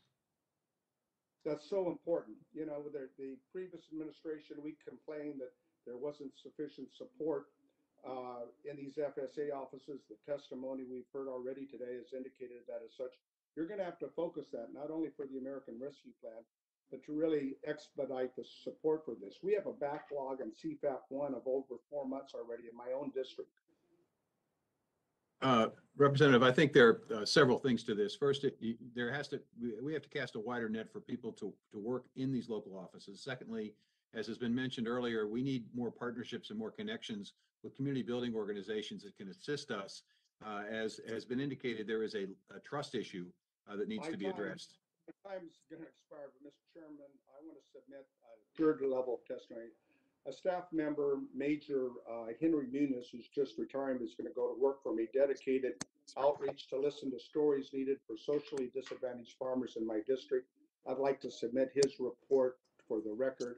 The gentleman has expired there. Thank you. No, I wanted to submit testimony. Is that possible? Yes, that is possible. Thank you. We'll take Mr. it. Secretary, Thank I'd you. like to look at it and I'll share it with you. Thank you very much, Mr. Chairman.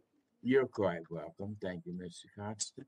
And now I recognize the gentleman from Georgia, Mr. Austin Scott, for 5 minutes. Thank you, Mr. Chairman, and Ms. Sherrod and Mr. Blanding and Mr. Rowe are from right down the road from where I am. I actually live in Tifton, Georgia. Ms. Sherrod, I don't have a question for you, but I'm very familiar with what happened to you where somebody changed the context of what you said, and you lost your job because of that in 2010, and you want to I'm glad you won that suit against that news organization that ran that false article. I heard what you said, and I saw what they reported, and I thought they very much changed the context. Mr. Blanding, I think you're very much right about the heirs related issue. I think that's something that we can work on together. That has happened, and I hope that some of the money that has come through the recent legislation will help with that. And Mr. Rowe, you're obviously a young farmer in Albany, Georgia, and I'm right down the road in Tifton. If I can ever help you, please feel free to reach out to us. And Mr. Boyd, certainly enjoyed my conversation with you and your wife the other day.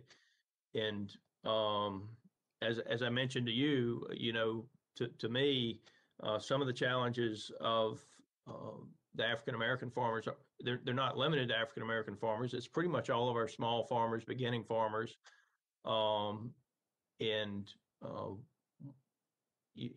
hope as we go forward, we're able to look at young, beginning, small, regardless of race, with regard to how we handle things at the USDA, because there are a lot of people out there that need help, and we need more farmers, not fewer farmers in the United States. So I do have, and I told you this, Mr. Boyd, don't have a question for you, but I do have an issue with the language in Section 1005, Secretary Vilsack. And can you tell me, Secretary Vilsack, were all of the socially disadvantaged farmers included in the relief provided in Section 1005? If you are defining socially disadvantaged farmers as consistent with the 1990 Act, yes, which is based on race and ethnicity. There are other definitions. The current definition of a socially disadvantaged farmer, can you tell me who is excluded from Section 1005 versus the current definition of a socially disadvantaged farmer? I want to make sure I understand your question, Congressman. Are you asking me, does the provisions of the American Rescue Plan define socially disadvantaged, or are you referring to some other definition of socially disadvantaged? Sure, Secretary Vilsack, the current definition, you know what I'm getting at, you're wasting time. The current definition of a socially disadvantaged farmer, which farmers that are currently eligible for the socially disadvantaged farmer loans are not eligible for the relief under Section 1005? White women? Yes, sir. That's correct. Secretary Vilsack, you're familiar with the case Love versus Vilsack? Yes, sir. And so, respectfully, and now this isn't, you were named not personally, but as Secretary of the USDA.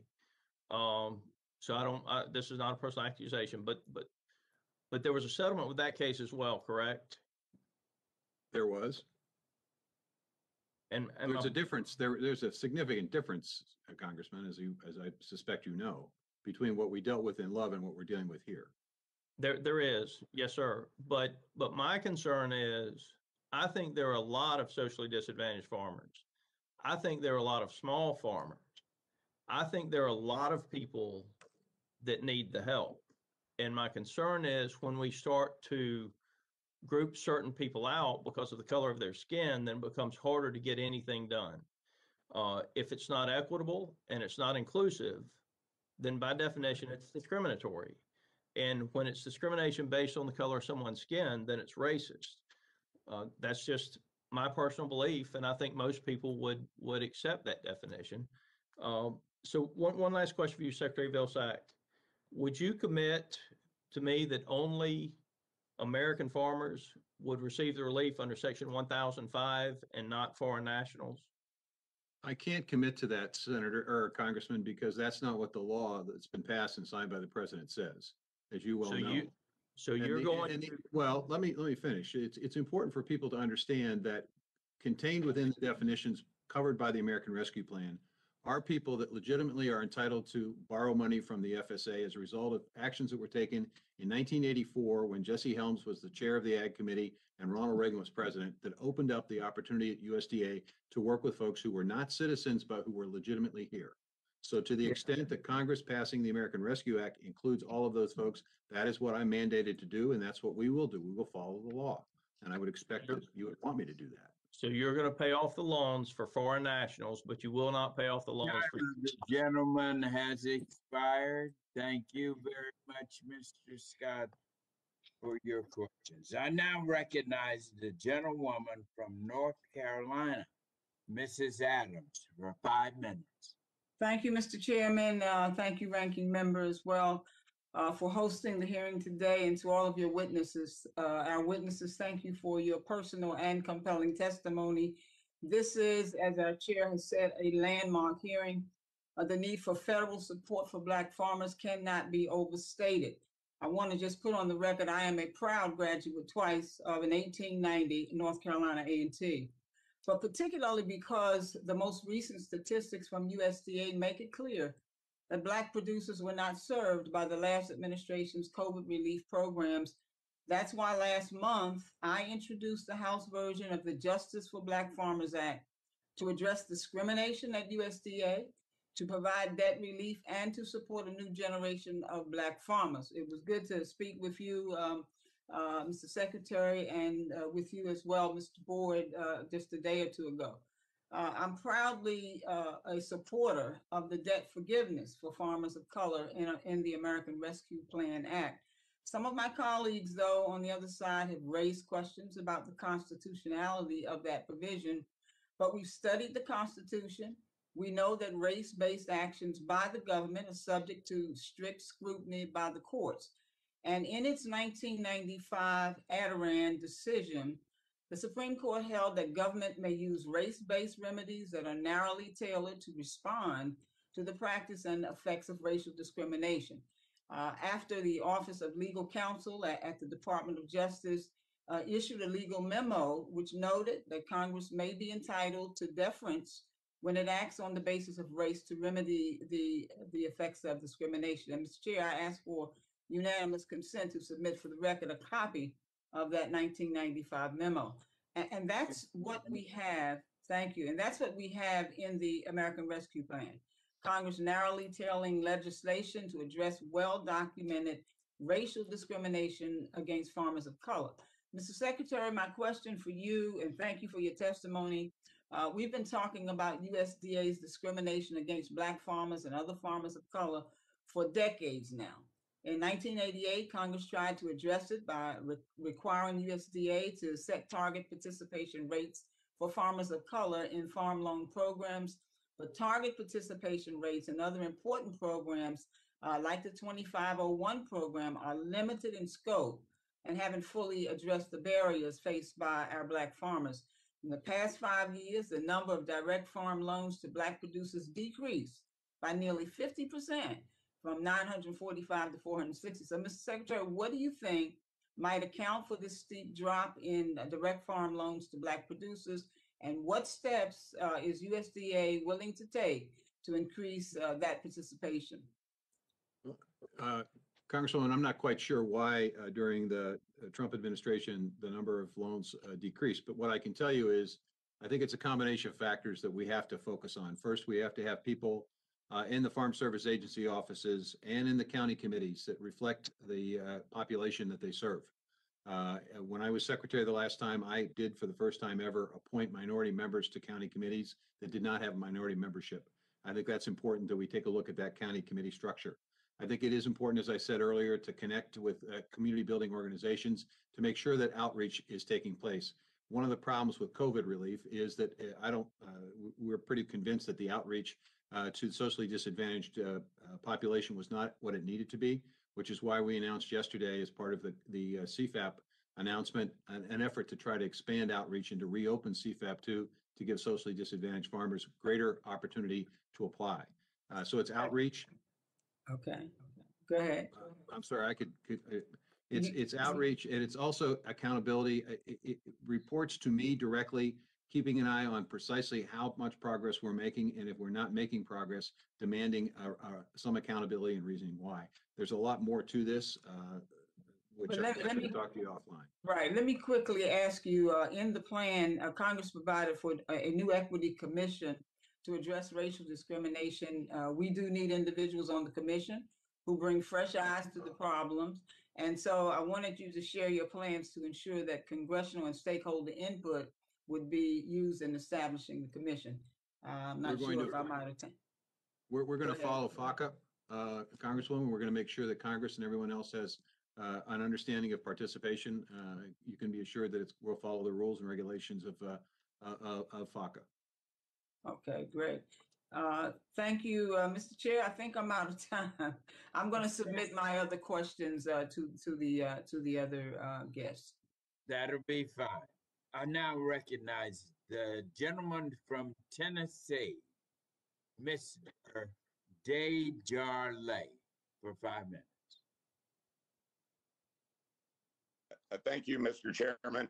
I thank you for holding this important hearing today.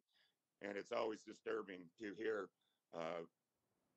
issues of discrimination. And I feel for the people and the stories that I was told today. I did want to mention there was a comment about Secretary Perdue. I'm sorry, in Tennessee, everything is in bloom. So forgive the voice and the allergies. But Secretary Perdue was a great ag secretary and great to work with. And I think when he said that you need to go big, that was probably a comment. If you're a mom and pop store, it's hard to compete against Walmart's. If you're a hardware store, it's hard to compete against Lowe's and Home Depot. And I would just say that knowing Secretary Perdue, he did not mean that in any ill fashion. Also very appreciative to be able to work again with Secretary Vilsack. Much appreciated for him reaching out to members of the Ag Committee.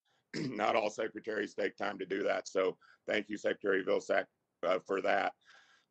I think this hearing could have been better today if alongside these witnesses were witnesses that were Hispanic and other people, anyone who's been discriminated against, because farmers of every race, color, national origin, gender, and religion are struggling. U.S. farmers are saddled with near record debt.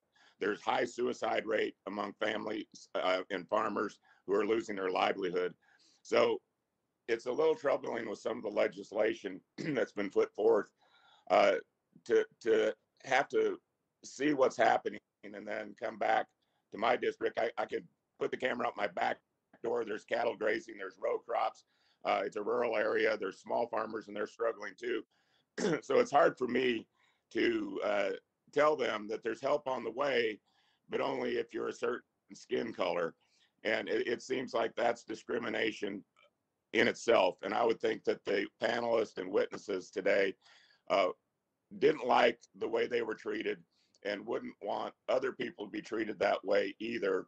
And it seems like what Austin Scott was saying, where foreign nationalists can get money under this COVID plan, but not white women, that would bother a lot of people. And I know they didn't get to finish that line of questioning, but discrimination in this country is already illegal, as it should be. And it's the job of the courts to rule on discrimination and award damages, not Congress. We saw the $2.3 billion go out to farmers in the Pigford settlement with dubious results. So now we have the American Rescue Plan that includes language for loan forgiveness for socially disadvantaged farmers, except the ones that Austin spoke of, for up to 120% of the outstanding debt. Secretary Vilsack, did you feel the USDA was discriminatory while you were the head of the agency under the Obama administration?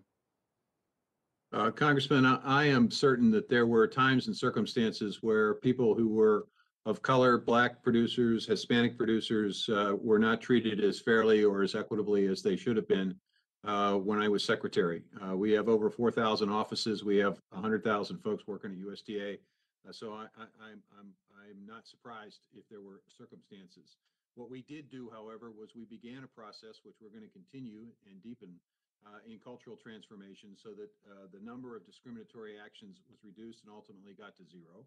We're going to keep a record of EEO complaints and program complaints and make sure that if there was a spike in those complaints, we would find out why and take action to solve. And I will tell you, sir, with due respect to this discussion, I think people are losing sight of the fact that the Pigford case was designed to respond to specific acts of discrimination and compensate for this. The American Rescue Plan was designed to do two things. One, to deal with the cumulative impact of discrimination over time, where some people had the full range of suite of programs at USDA and were able to grow and expand, and others did not. Just give you an example, CFAP 1 and CFAP 2. Of those who have been self-identified, no, Congress, this is really important, self-identified, Black farmers received $20 million. Sir, I just wanted to finish with, I want us to all be aware as we try to unite as a nation, that actions like Senator Hirono and Senator Duckworth in the Senate just recently saying they wouldn't vote for nominees unless they were diverse, that's discrimination in itself. We need to get rid of all discrimination. We need to come together as a people. I hope our panelists agree. That's what Mr. King would have wanted, and that's where we need to go. And so we need to be careful of that moving forward. And I'm sorry to interrupt you, sir. Thank you, Mr. Chairman. I yield back. Thank you so much there for your testimony. Mr. Chairman. Let me make this brief announcement before we move to our next member to be recognized. I want to make all of our members aware that the committee will take a short 15-minute recess following this question period with the general lady from Connecticut, Miss Hayes. Immediately after that, we will take a 15-minute recess, and then we will come back. I now recognize the gentlewoman from Connecticut, Miss Hayes, for her 5 minutes. Good afternoon, Mr. Chair, and thank you. And thank you to all of our witnesses for being here. I just want to add that no one on this committee or in Congress woke up and just decided, let's send relief only to Black farmers or have this hearing. This is the result of years of pervasive discrimination and a problem that has existed that we in Congress recognize we have an obligation to address. So this isn't about, what Dr. King would have wanted or we're leaving other groups out. It is about we are addressing an area of need that has gone unaddressed for so many years. This is a pervasive problem, even in my district in Connecticut, which is not generally seen as an agrarian district. But according to the Northeast Farmers of Color Land Trust, white landowners currently control about 95 to 98% of the farmland in the United States and nearly 100% in the Northeast. This stark disparity in land ownership is reflected in the demographics of Connecticut farmers. Non-white farmers represent just 2% of farmers in the state, according to our Census Bureau, which is an extremely low number when considering non-white communities represent nearly 35% of the state's overall population. So I'm happy that we are here today brainstorming solutions to address this and not taking the ostrich approach and sticking our head in the sand and pretending that the problem does not exist. So my question is for you, Mr. Boyd. Can you speak to the disparities between Black farmers and their white counterparts in assessing subsidies, capital, and land for their farms? Yes, I can. And thank you very much for the comments. And I also would like to take a step back and address the Sonny Perdue issue, because I was the one that stated about that and the meeting I had with him. And I do believe that he meant every word of it. He also said if you wanted to know where Blacks are, go to TSA and look at New York City and Atlanta, Georgia. And based on all of my experience of meeting with agriculture secretaries going back to the Carter administration, that was my very first meeting and my worst meeting in history with the agriculture secretary. And as it relates to farm subsidies, 90% of all subsidies, while the top 10% receive on average $118,000, the bottom 80% annually in Mecklenburg County, Virginia, receive about $700 annual. And when you looked at how we participated in the Trump administration, the $29 billion that was told out in those payments, Black farmers received 0.05%. Those numbers, people, dramatic. And if I can't compete, compete as far as staying in the farm subsidy program and receive farm subsidies the way that my white counterpart, I can't compete. I can't pay the land rent and so on and so forth. So this hasn't just began, people. This has been going on for decades, for decades. So when you hear people say about the relief that's out there now, Congresswoman, that is, it's a new loan program is what I've been watching on the news. This is a new loan program that excludes white farmers. That's not true. It's debt relief, and as Secretary Vilsack already said, only for those farmers that already have loans on the books. It's not a new loan. It doesn't exclude whites. We simply are trying to level the playing field. And the way to do that is to have full transparency. By having Thank you. transparency, yes, by having transparency, we can fix a whole lot of this. Thank you. And I'm happy that you mentioned transparency. The time goes by so quickly, Yes, but the disparities that you just highlighted really stress the need for a robust, effective civil rights office within the United States Department of Agriculture.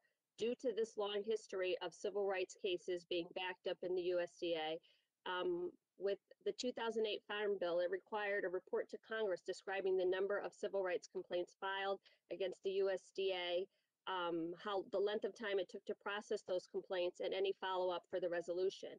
The average complaint was resolved in what amounted to about 6 years. So I know we really don't have time to address this, but Secretary Vilsack, I hope that you can really think about plans for improving the process for addressing civil rights cases within the USDA and making sure that we are providing equitable access to all farmers.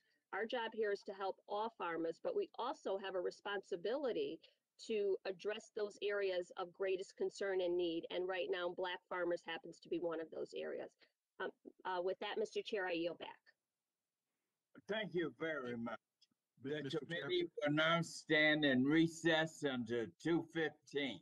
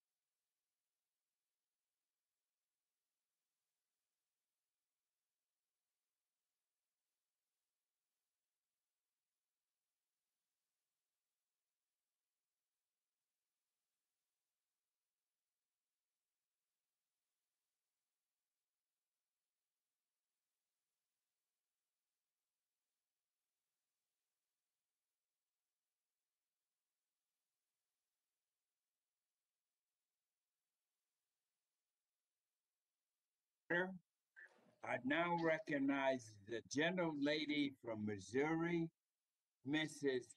Hartzler, for 5 minutes. Thank you, Mr. Chairman, for holding this hearing. Thank you to all our witnesses. And I also want to thank Secretary Vilsack for reaching out to us members of Ag Committee to hear our ideas and concerns in agriculture and where we need to go. I really appreciate that. And Mr. Secretary, I want to follow up on some of your comments in your opening statement about some of the challenges of rolling out this provision. And specifically, I've been hearing from some banks, and you did reference that you don't know how you're going to deal with the prepayment penalty. But I'm hearing that banks that originate FSA guaranteed farm loans have raised concerns about the unintended consequences that the prepayment of these loans will have on lenders, including their ability to make and service these loans in the future. So can you go into more detail about what USDA is going to do to work with these banks to mitigate the costs and to provide certainty for our farmers? Well, thank you very much for the question. I think the first thing is we need to have a very detailed understanding of precisely what concerns they have and why they have them. I've asked the team to reach out to and to identify those loans that potentially have prepayment issues. Reach out to the banks, ask for the documentation of the prepayment penalties, and begin a conversation and discussion in terms of how that's to be handled. So it's going to take obviously a little time to do this, but we're going to be focused on making sure we put adequate staff behind this effort to get it done, and done it, as I said, as quickly as possible, as thoughtfully as possible, and as efficiently as possible. Right. How many of these loans are there that you'll be forgiving? Well, I don't think we necessarily know precisely how many. I'm going to give you a range. Our best knowledge and best information today is somewhere between 13 and 15,000 loans that are potentially impacted by this. It could be more. It could be less, but I think it's somewhere in that neighborhood. Okay, very good. Thank you so much. I wanted to follow up with Phillip Haynie. Thank you so much for your passionate testimony, but I was concerned to hear about how you said you can't access USDA irrigation loans and you can't participate in land leveling programs like other farmers. I just wondered, could you share more what happened or how come you couldn't? What happened there? Yes, ma'am. Thank you for the question. A lot of Black farmers throughout the Delta where the common practice is in place for land leveling and irrigation. These programs that are issued by USDA and NRCS, and oftentimes they're told they weren't available to them.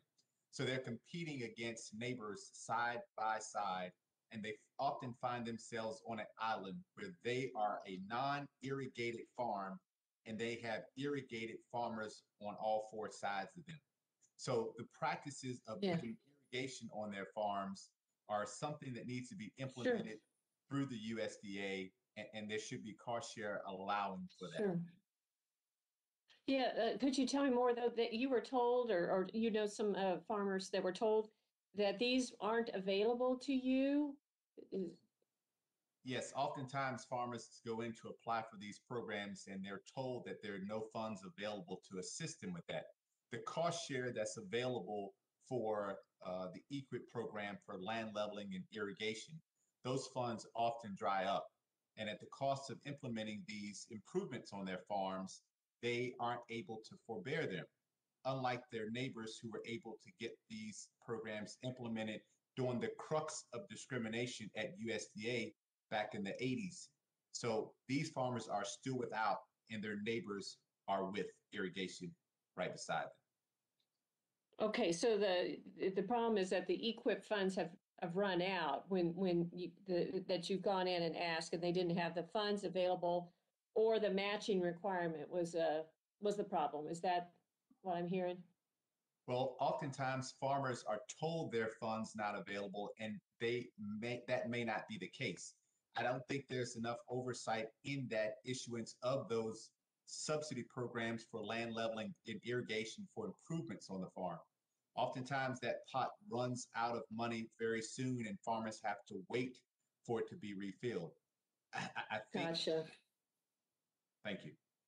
Yeah. Yes, thank you. That was, I think that's really helpful. We get to the bottom of what's being alleged happened here. And I wanted to ask Mr. Boyd, well, only have 12 seconds. Okay. But I appreciate your all's testimony. Thank you. I go back. Thank you very much. I now recognize the gentle lady from Maine, Miss Pingree, for 5 minutes. Thank you so much, Mr. Chair, and thank you to the witnesses. I have actually been in one of my other committees, so I have missed all of your wonderful questions and answers, but I really do appreciate that you're all here, and I've certainly appreciated reading your testimony. So, Mr. Rowe, I'm particularly interested in you being an organic farmer, and I know that you're very focused on soil health and carbon sequestration, which is certainly a topic of this committee and one moving forward.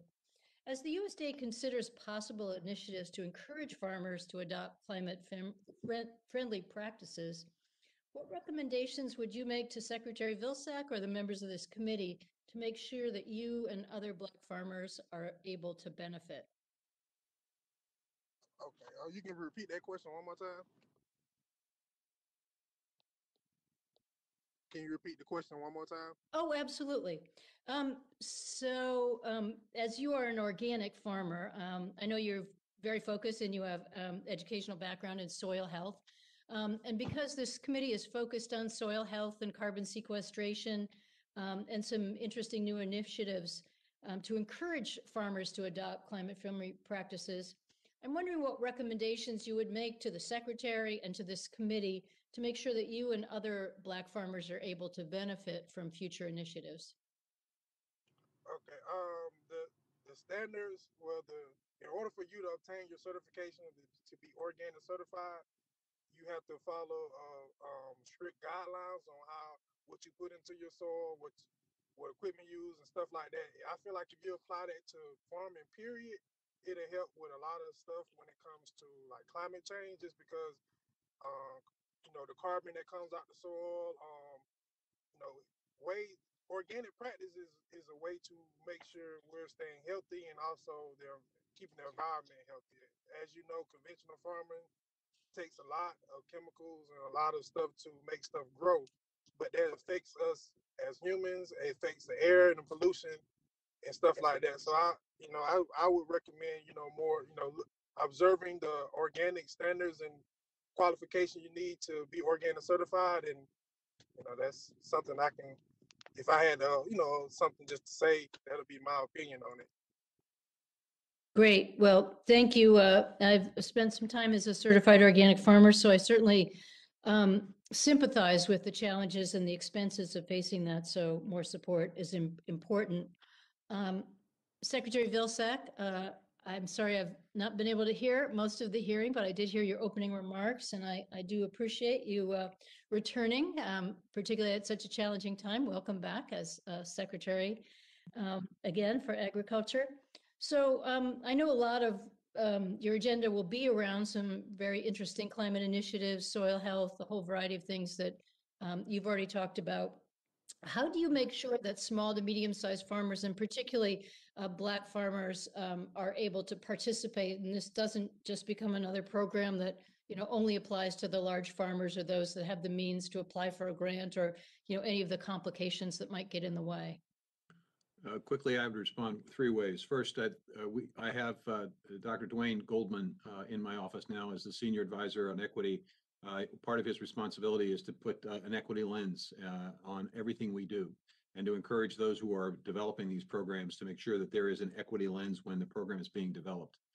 Secondly, is to make sure that we are keeping track of the resources that are being allocated in various programs and how much of it is in fact going to socially disadvantaged producers. If we see, as we saw with COVID, some imbalance, we can obviously make corrections. We can ask questions about that. I think it's also important for us to have partners who can help us with outreach. Sometimes it's not that people don't want to help, it's that people don't know that they need the help or don't know where to go to get the help. As has been indicated earlier, there's a trust issue that I think we have to build trust. And I think the way to do that is by connecting ourselves with community building organizations that are already trusted to get the word out. I think it's also making sure that as we put our budgets together, We look at places and programs that we know will be most helpful. And one of the purposes of this hearing, I'm taking notes right now of the suggestions that people are making. Obviously, that's going to impact and affect as we make future budget decisions. So it's a combination of all of those things, and basically saying to the folks, and I'll end with this, basically saying to your team, this is a priority, and it needs to be reflected in every decision you make. You need to be able to justify and explain how equity has been applied. The president's been very clear about this. It's his expectation that everything we do at USDA is done through an equity lens, and I think that's a fair point and one that we are looking forward to doing.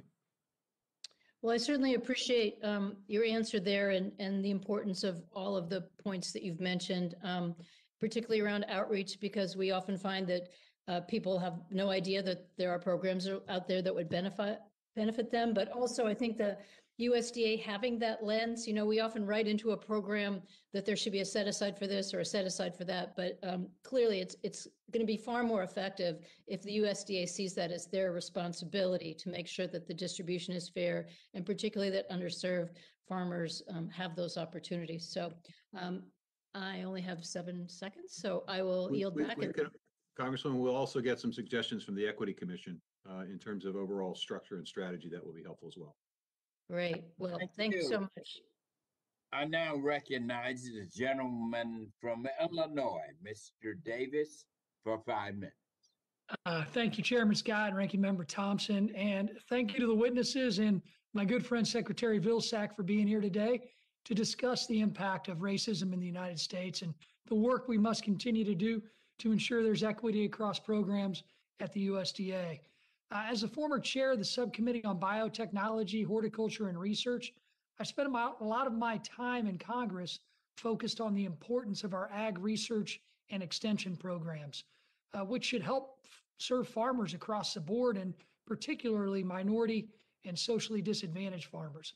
I appreciate the opportunity to discuss how we can work to bolster extension programs, those that help serve minority and socially disadvantaged farmers in a way that decreases barriers to access and increases participation in USDA programs. Mr. Rowe, thank you for being here today and for sharing your experience as a Black organic farmer. I was particularly interested in your experience in navigating the new hemp program, along with other USDA organic programs, which have proved challenging for so many. Can you please share more regarding the unique challenges you faced trying to navigate the hemp program, specifically in light of the 2018 Farm Bill, and what you need from us and the department to ensure you have certainty and access to profitable markets? Okay. It was a challenge, doing the hemp because, as you know, Georgia just got, we're just able to grow organic hemp, well, hemp in general. And a lot of farmers are uneducated on it. Federal government assistance don't have a lot of research on it also. So working with universities and doing research on this new crop that just that Georgia is just not growing will also be helpful. Some of the things that I was as growing hemp my first year, I knew as far as like diseases or what variety would grow, things like that a farmer didn't know. So having those land grant and research available for farmers to be able to reach out. I know we used Fort Valley State University does a lot of field research. Like when people, they'll have a field day where they'll do a particular crop and explain how to grow it, what it takes, and all of that. If we can get something like that implemented with the hemp program, it'll be very helpful because it's less knowledge on this new crop that's just came into Georgia. Well, thank you, Mr. Rowe. I'd be interested in keeping a working relationship with you as we move forward to identify any other problems that you're experiencing in the organic sector. So, Secretary Vilsack, hey, great to see you again. I just wanted to make sure that you and I have chatted about the work across agencies and with the FDA that's needed to ensure that we're providing regulatory certainty for hemp and organic farmers, including Black, minority, and socially disadvantaged farmers. Well, Congressman, I think first order, we have to have our own house in order in terms of being able to work effectively with other agencies which is why it was important for us to get the hemp rule out. It had been stuck for a while. We're doing that. We're now in a position, I think, to reach across to HHS and FDA to make sure that there is a coordination. And frankly, you mentioned biotechnology. There's obviously a need for us to coordinate effectively with both FDA and EPA, and I expect to do that. We have to have a process. I would say in this day and age, with change rapidly occurring so quickly, our regulatory processes have to keep pace with the pace of change. And frankly, sometimes we basically slow innovation down because a regulatory process is not communicating effectively between agencies. That's something we need to work on. Well, thank you, sir, for that. And welcome back. As I told you before, I look forward to working with you again, and congratulations on getting back into the USDA one more time. Thank you, sir. I yield back, Mr. Chair. Thank you very much. I now recognize the gentle lady from New Hampshire, Mrs. Custer, for 5 minutes. I think you may be Just trying to muted. get my mute off here. Thank you, Mr. Chairman and Secretary Vilsack. We appreciate you being here. Thank you for all the work that you're doing, and I'm grateful for the farmers and producers on the panel for coming forward to sharing all of your challenges and insights. Our country is in the midst of a reckoning on racial justice and addressing systemic racism. And I think that's the difference. This is not a question of simply prejudice or discrimination. We need to go back to the beginning and the racism since slavery that has led to Black farmers not even being able to show a title to their land. This past year has not only brought a global pandemic, but countless painful reminders that we still have so much work ahead of us on equality and justice here in America. And has been discussed today, we have a glaring problem when it comes to American agriculture. Instead of improving, the number of Black farmers in our country and the amount of land they own has shrunken dramatically and continues to decline. And we need to ask why and make changes that will turn that trend around. It's incumbent on Congress and the USDA to reverse this trend and ensure that our agriculture sector is diverse and that every single farmer and producer is treated with fairness and equality.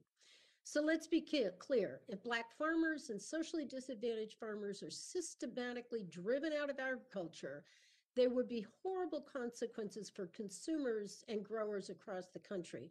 We have to right these wrongs and move forward together. Ms. Sherrod, as you noted in your testimony, Black farmers are still impacted by discrimination because government payments are tied to production. Systemic discrimination has resulted in Black-owned farms being smaller than white farms. So Black farmers typically receive smaller government payments.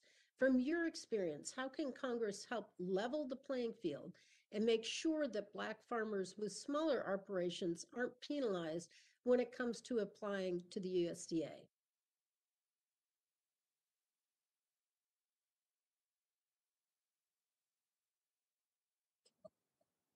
You may need to unmute. That was for Ms. Sherrod.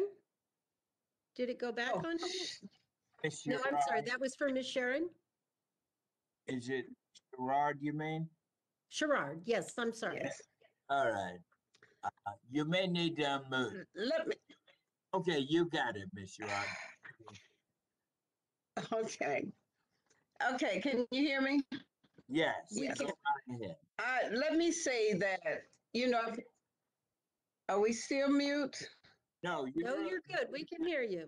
Now you're muted. Go back to where you were. Okay, we're good. Okay. Let me say that I've worked on this issue for many, many years, almost 56 years. And I've actually gone from a period when I had to go in the office with farmers because they were afraid to go. They couldn't speak up for themselves. And I could speak for them and I could help represent them. What that has done is, in addition to farmers trying and being denied, they don't feel it's a place for them to go. We have to go back and try to help farmers understand that this agency is there for them. because so many of them think that is not the case. So many of them think, like one of my grandfathers, when he had the opportunity to try to apply for money, he said, "I'll never borrow money from Farmers Home Administration because it's just a way to take a Black farmer's land." That has proven to be true. You were breaking up, so I didn't hear all of your question. But let me say, we have to go back and make people feel that this is a place they can come to for help. Great. Well, thank you so much. Dr. Boyd, could you speak to the unique challenges that you've seen Black farmers with smaller farms face when it comes to ensuring that their land can be passed to the next generation? Yes, it's been a difficult task. And one of the challenges is access to credit. Black farmers simply don't have access to credit. USDA has been played into that, and also the top 10 banks. And we haven't got to talk about corporate America and the discrimination that Black farmers face there, and companies like Monsanto, John Deere, PepsiCo, all have failed to deliver contracts and services to Black farmers. So these are things that are coupled all together that has affected us. USDA certificates of liens that was on my property. When I had debt relief at the United States Department of Bank, I was one of the first Black farmers to be offered debt relief in the settlement agreement. Those liens remained on my farm for over 20 years until we were able to try to purchase another farm. We had to hire a law firm to get those liens off of my farm. Yes, Many the Black time of the farmers. general lady has expired. Thank you. I yield back, Mr. For your Chairman. comments, appreciate can't them, get into Ms. it. I'm trying. Boyd and Ms. Custer. Now recognize the gentleman from Nebraska, Mr. Bacon, for his. Thank you, Mr. Chairman. Thank you, Mr. Chairman. I appreciate the panelists.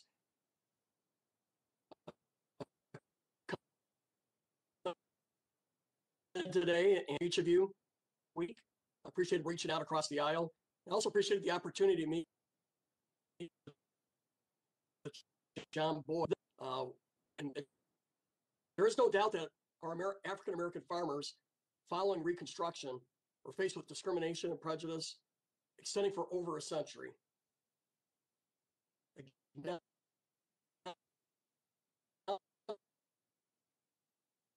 our history is important to grow. Sherrod, your testimony mentions settlement did not bring about systematic change. Deep-rooted changes to a system or an agency do take time. Have there been any improvements to your knowledge that can lead to the systematic change that you are referencing? Thank you.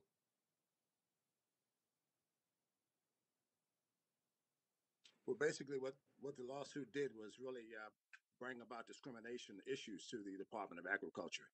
But many of the issues that was a part of the lawsuit never went to Black farmers, such as injunctive relief, such as debt write-down, land out of federal inventory. None of the farmers received those things. And that's why it's vitally important that we have this measure.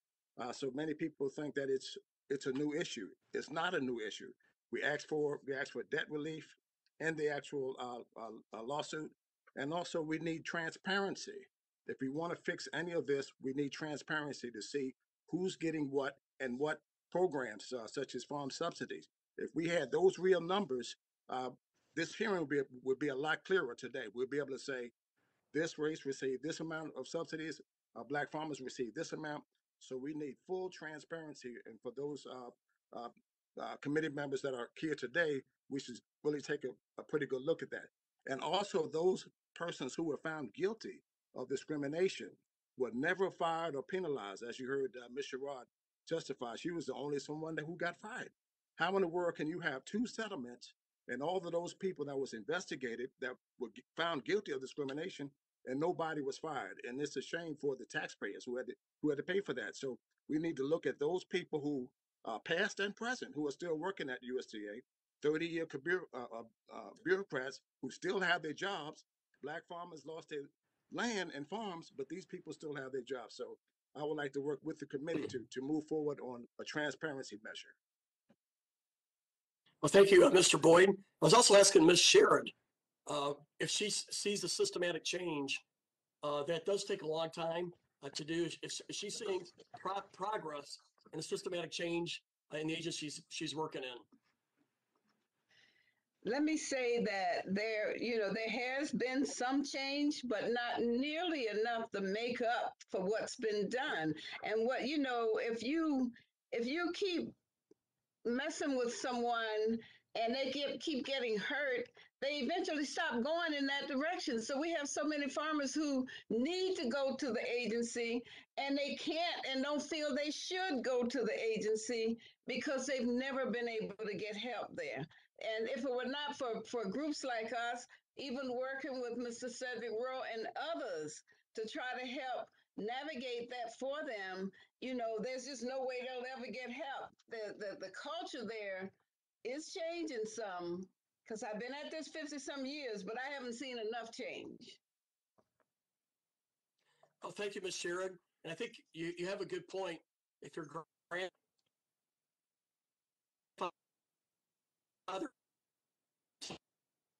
tells you something, and your father tells you something, not to do so. With my remaining minute, I got another follow-up for Mr. Boyd. You highlighted the need to improve technical assistance and outreach to Black farmers.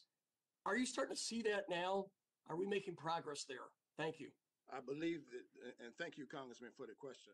I believe that the mechanism that's on the table right now in the Farmers of Color Act, the $1 billion, the Secretary and his team should reach out and work with organizations like the National Black Farmers Association and all of the other panelists that are here today. We have a unique opportunity to fix outreach and technical assistance in this measure, something that's been lacking, as you heard my colleagues testify to, in the 2501 program. This is an opportunity right now to fix that, where organizations like ours, we need resources. Since this bill has been announced, phones are ringing off the hook for farmers that are looking for direction. They want to know how this debt relief is going to be paid out, how it's going to apply to them. And we haven't heard enough yet from the administration. And I would like to ask Secretary Vilsack, he mentioned the commission. Who's going to be on the commission? Who's going to take part in time has expired. I now recognize the gentlewoman from Illinois, Miss Bustos, for 5 minutes.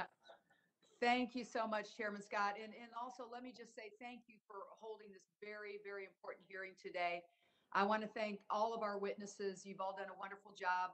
Mr. Secretary, thank you for being here. I want to start out with a question for you, sir. And I'm actually going to use some facts that Dr. Boyd shared in his opening remarks. So thank you, Dr. Boyd, for laying the picture out for what Black farmers in America have gone through. The numbers have fallen dramatically. As Dr. Boyd pointed out, from 900,000 in 1920 to less than 50,000 today. Dr. Boyd also pointed out that the amount of land that's farmed by Black farmers has fallen from 41 million acres to less than 5 million acres today. So again, Dr. Boyd, thank you for laying that out. It helps us get an understanding that we got something going wrong here. So Secretary Vilsack, if I may, what steps can Congress take to help you at the Department of Agriculture to ensure that Black farmers get involved in and remain in agriculture? Well, I think you've taken a very important and first step with the American Rescue Plan. The debt relief process, as we've talked about, is an important step. The Equity Commission, which we will set up pursuant to congressional directive with a FACA, we have to go through that process to get committee members appointed, is going to be very helpful to identify systemic barriers that exist from an external view. We've got a working group inside USDA focused on internally examining this.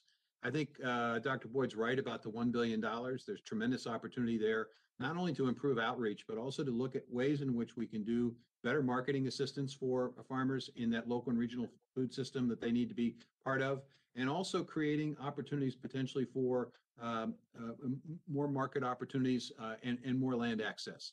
I think Congress could help us by talking to other federal agencies, in addition to the USDA, that have land ownership. I'm thinking of the Department of Defense, for example. They have a lot of land that surrounds a lot of the military installations. A lot of that land is in rural communities. A lot of that land is farmable. where and who do they have farming that land? Can that be something that could potentially be made available to minority and socially disadvantaged and beginning farmers? That's one thing I think Congress could ask, and certainly to the extent that you would provide the resources for us at USDA. Our budgets over the course of the last several years have been cut, which makes it harder for us to have the people and the personnel necessary to do the job. Hopefully, we will see some additional support and help on the operations side of the budget. All right, thank you, Mr. Secretary, and I appreciate that innovative approach that we can take a look at. So we know that obviously, again, this has been spelled out very clearly. We need to do more to level the playing field between Black farmers and white farmers, including greater transparency in subsidy and loan programs. That's been discussed today. We need to improve access to land, as you just talked about, Mr. Secretary, and credit, improve our outreach to Black farmers. You just laid that out very nicely. I'm lucky enough to be chair of the General Farm Commodities and Risk Management Subcommittee this congressional session. And I know that these are all issues that are important to me as we get to work on our agenda this Congress and gear up for the next Farm Bill.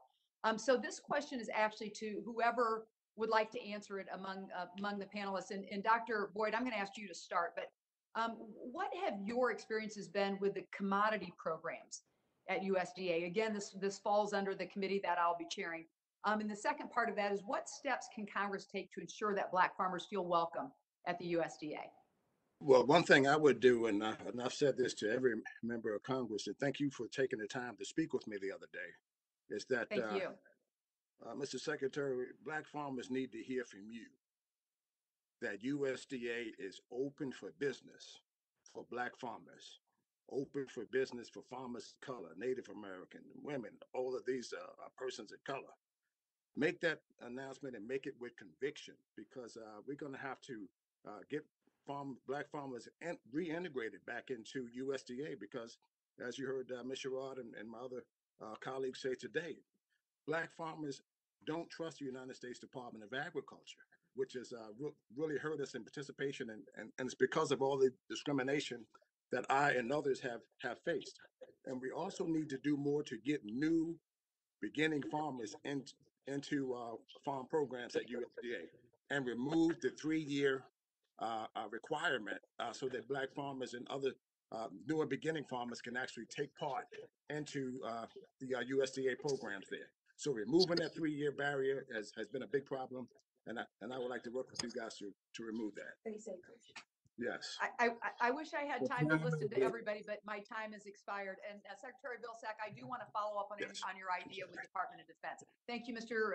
Chairman, and I yield back. Absolutely. I now recognize the gentleman from Indiana, Mr. Baird, for 5 minutes.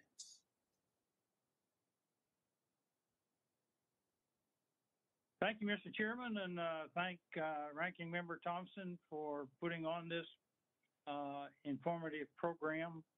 I'm going to start with the Office of Partnerships and Public Engagement, and mention that, they hosted last year, I think, 50 statewide community prosperity summits to focus on solutions to challenges facing rural and underserved communities and connect them to the education, tools, and resources available to them through the USDA programs and initiatives. And in 2020, as an example, they connected hundreds of faith-based as well as youth, as well as military and community organizations to distributors to form partnerships through the Farmers to the Families Food Box program during the COVID-19. So I guess my first question is going to go to Mr. and Mrs. Cotton. In your testimony, you mentioned USDA's Office of Partnerships and Public Engagement. Can you elaborate more on your experience with the Faith Fellows training you attended in Washington, D.C., and how that experience contributed to your interactions with the USDA? Mr. and Mrs. Cotton. Thank you, sir, for this opportunity and the question. By being at the Faith Fellows inaugural training, we met the Convoy of Hope. We also met City Serve. We also met Islamic Relief USA. We met those various organizations. When we came back to Oklahoma, We reached out to Convoy of Hope and then subsequently had meetings with them. After those meetings, then we rented us a big semi truck and we drove to Missouri to pick up our first food. In the interim, as we began to distribute food, we learned that there was a hub here in Oklahoma called North Star Bridge for Convoy of Hope. And from North Star Bridge, we began to pick up food. First in a car, then a truck, then a horse trailer, 14-foot, then a 20-foot horse trailer. After the Farmers to Family Food Box program started, North Star Bridge saw that we were serious about helping our community. So they began to distribute trucks to us. We were receiving up to 4 semi-trucks a week in our small rural area. The people come because we've been consistent. They come because they trust. There's not been any training in what we do. We've been in the service of the Lord for most of our lives. It's just reaching people, helping people, the humble servants. And so, because the government realized that faith-based entities are the bottom kind of rung of the ladder for individuals who have their trust in someone, they began to use the faith fellows so that as a pinpoint for this activity. The thing of it is that it was a truck to trunk program. And often the vendors across the US, as they received these fundings to distribute the food, were sending it out, but that last mile delivery, the people were not realizing any financial help from it. Today, as a matter of fact, we canceled 2 semi trucks so that we could be here today. All right. Tomorrow we'll have a once a month senior program that will distribute food there. But this has created great opportunities for us to continue to figure out how in the world we can get from busyness, to actual business in reaching our communities. Yes, sir. My husband just said community togetherness. In our community, the testimonies are a mile long. That's basically what we have to offer on that. Thank you. Secretary Vilsack, would you care to comment about the Office of Partnerships and Public Engagement? I think you made reference to that earlier. And give you an opportunity we got about 37 seconds. So. Well, it is an important integral part of our effort to improve outreach, but I think we have to do more in that area, and we have to basically cast a much wider net in terms of the partnerships that we're developing. And I think the opportunity for us at USDA starts with the historic Black colleges and minority serving institutions, because they have an incredible network. And I think we need to tap into that network more effectively and more efficiently than we have in the past. That's where I would start. So I've got about 4 seconds left, and I just have to put a plug in for the land grant universities and the Cooperative Extension Service because they played a vital role over the years in making sure we got the research information out to these rural communities. And I know, Mr. Chairman, you're ready to put the hammer on because I've reached my time. So thank you. Certainly, I appreciate the gentleman realizing his time had expired. I now recognize the gentle lady from the United States Virgin Islands, Miss Plaskett, for 5 minutes. Thank you very much, Mr. Chairman, and thank you to all of our witnesses for being here today, and particularly thank you, Secretary Vilsack, for your commitment to the issues that we are addressing in this hearing, which has long been overdue at the full committee level. And I want to also just, applaud my colleagues for their patience and their steadfastness in getting to the meat of the issues here in this hearing. Secretary Vilsack, one of the questions that I have is related to the Coronavirus Food Assistance Program and CFAP2 payments, which have been successfully compensated all producers, at least partially, who have experienced unexpected economic loss costs due to the COVID-19 during the second through fourth quarters of 2020.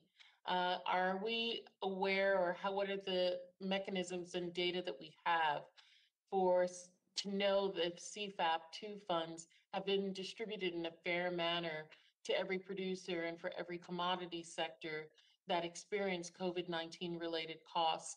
I ask that question in particular as you have shown through your quick, appointment to agriculture, the disparity in distribution to Black farmers in the other funding. If you take a look at the payments that have been made to those who have self-identified as white, Black, and other socially disadvantaged categories, in CFAP 1 and CFAP 2, Black farmers would have received approximately $20 to $21 million. White farmers, white men and women farmers would have received $5.6 billion. So that's why I think that one of the things you did in the American Rescue Plan was to essentially understand and appreciate the disparity in terms of how the COVID relief was distributed, in terms of how much went to white farmers and how much went to socially disadvantaged farmers. And part of what you've done, I think, is you've basically created a better sense of balance, if you will, in the COVID relief efforts. We tried to complement that recently with the announcement that we're going to do additional outreach on CFAP 2 to make sure that those socially disadvantaged producers that have not yet applied for the ability to participate in that program are given a 60-day opportunity to do so. And the hope is, with additional outreach, that we'll see more applications from socially disadvantaged producers. Thank you. As a follow-up to that question, sir, Mr. Secretary, with this debt relief that has been provided for Black farmers, is there an assumption, or shouldn't there be an assumption, that other tacit forms of discrimination at the department need to be corrected? And what is being done to identify what those other areas might have been and how they can be rectified and monitored? Well, there are three parts to the American Rescue Plan. We talked about debt relief, and we've also talked about the $1 billion that could potentially increase outreach, land access, and financial marketing. The third element is the Equity Commission. And this commission is going to be an external commission that's going to take a detailed look at every single aspect of USDA's activities to determine and to identify those systemic barriers that may exist in the way in which programs are operated. At the same time that that is going on, we're also going to have, pursuant to President Biden's executive order, an internal review. We already have a working group that has been established. They've already begun the process of assessing our benefits, our services, our contracts, and our procurements. And I would put particular emphasis in response to your question on the issue of contracts and procurements, as we're looking at ways of increasing market opportunities, especially for small and mid-sized operators, for socially disadvantaged farmers, for beginning farmers. The opportunity to use federal purchasing power, the procurement power of the federal government, may be a strategy that will provide some quick wins, if you will, in terms of market access. And that's something I hope our team will be taking a very close look at.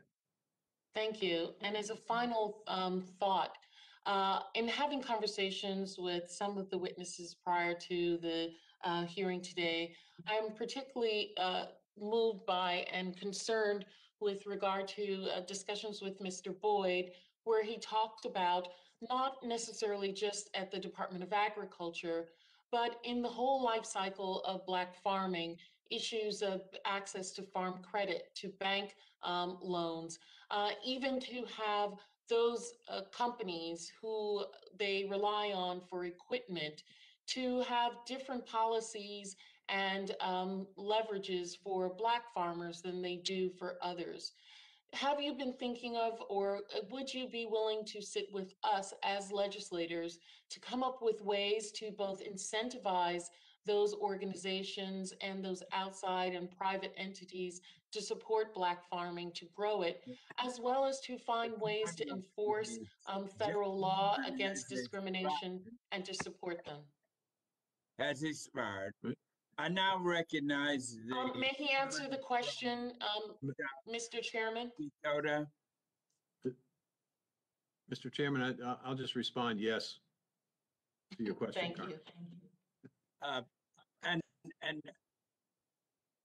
yeah, and also, Mr. Secretary, you can respond more in writing for the record.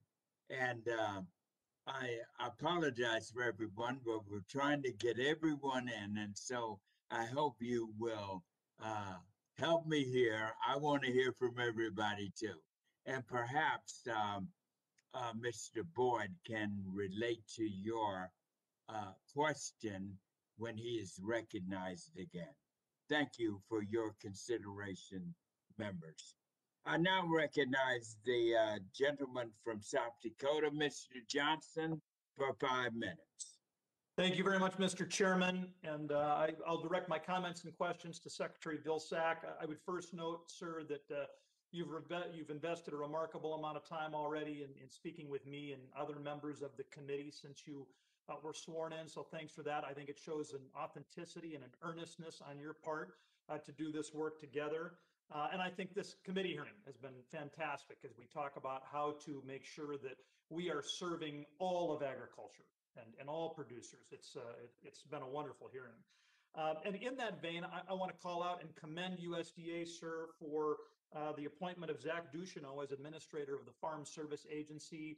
Mr. Ducheneau has been an incredible advocate for South Dakota agriculture, for tribal agriculture, for socially disadvantaged farmers.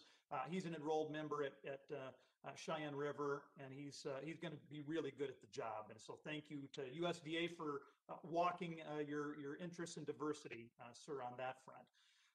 The one question I got for you, Mr. Secretary, follows up on my March 3rd letter and gives you a little real-time update related to my concerns with the U.S. Forest Service recommendation to reduce the timber sale program.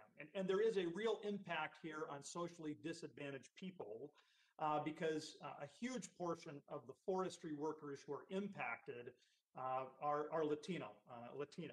And the update is just this week in Hill City. That's a town of about 1,000 in the Black Hills of South Dakota.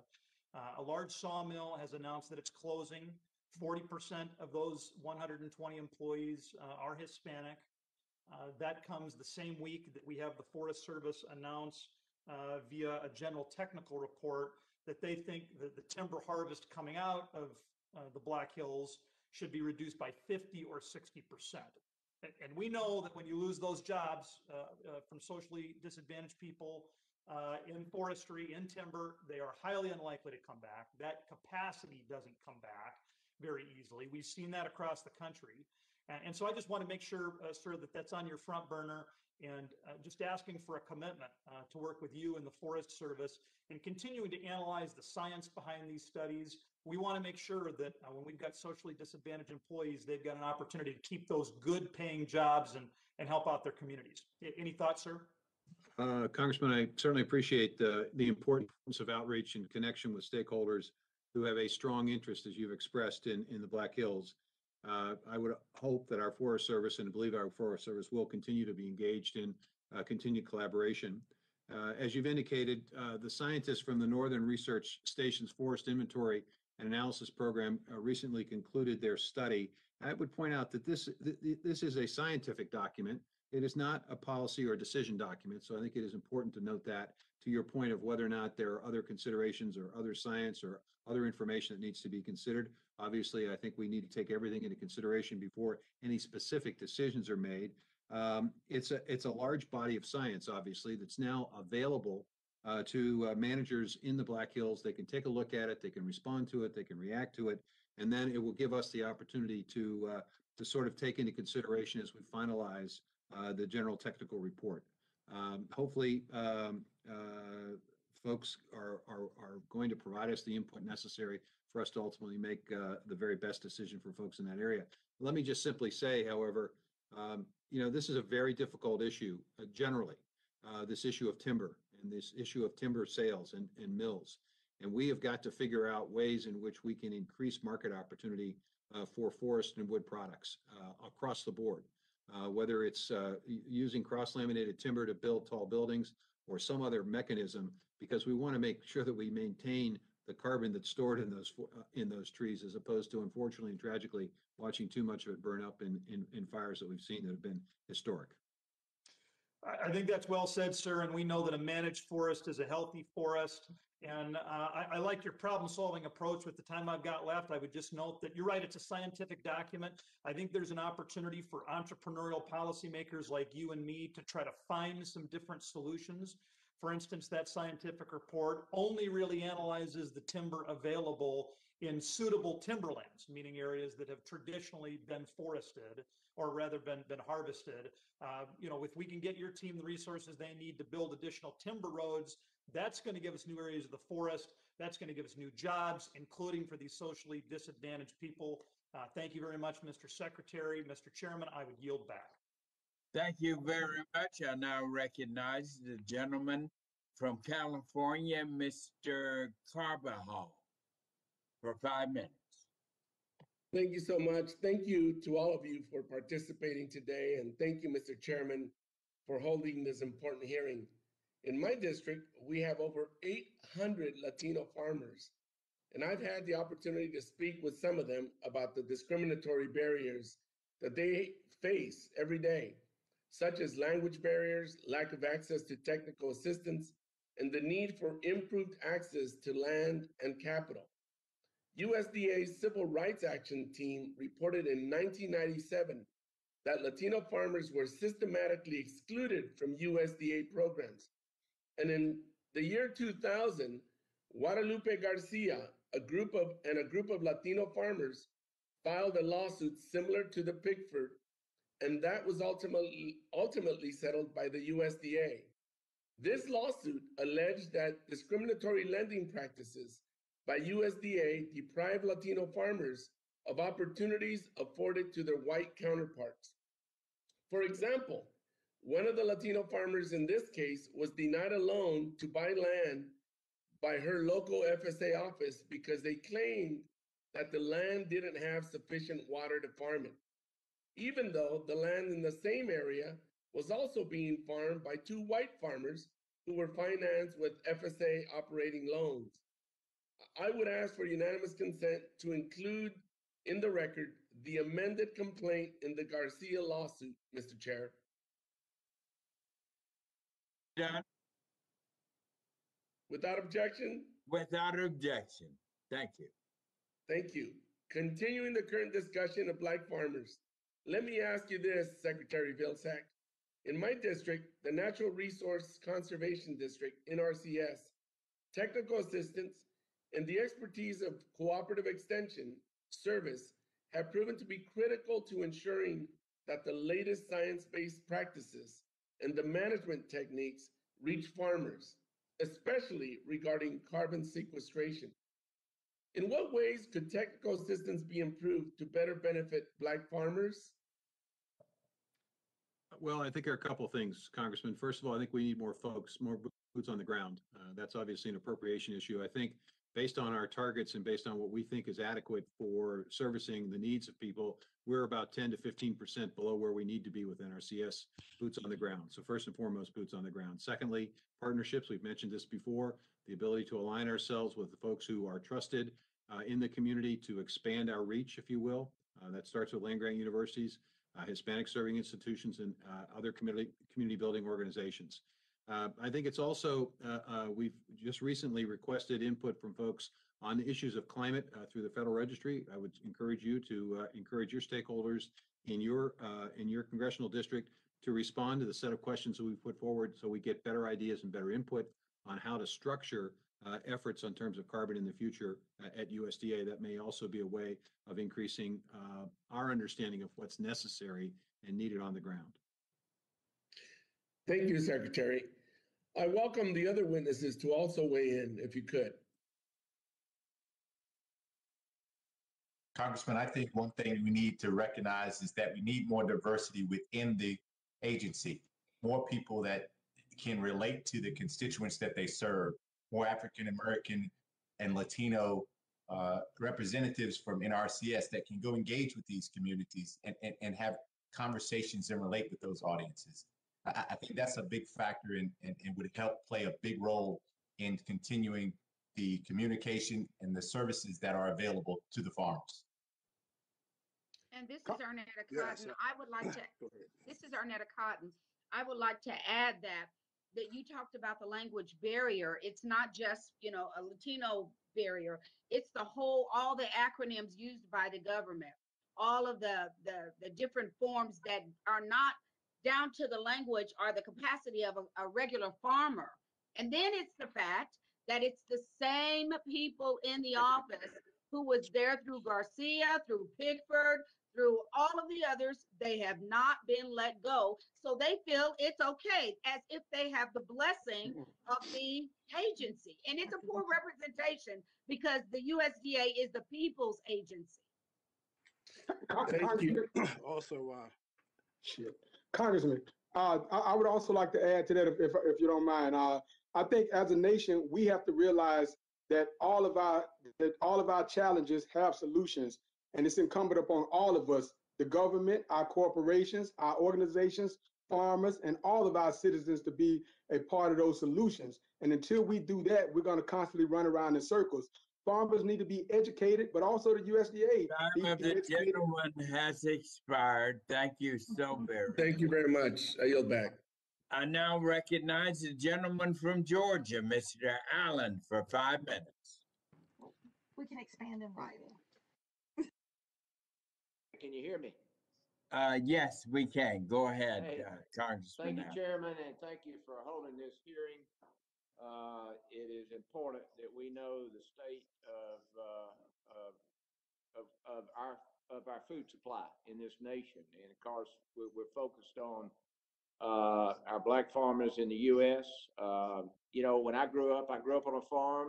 97%, I think, of the population of this country was involved in some way when I grew up in agribusiness, and it's changed quite a bit since I grew up. I think it's less than 2% of the people in this country, Mr. Secretary, that are now involved in agriculture. And of course, what happened was, you know, my dad was a dairy farmer with timber and other things. And of course, along comes production ag.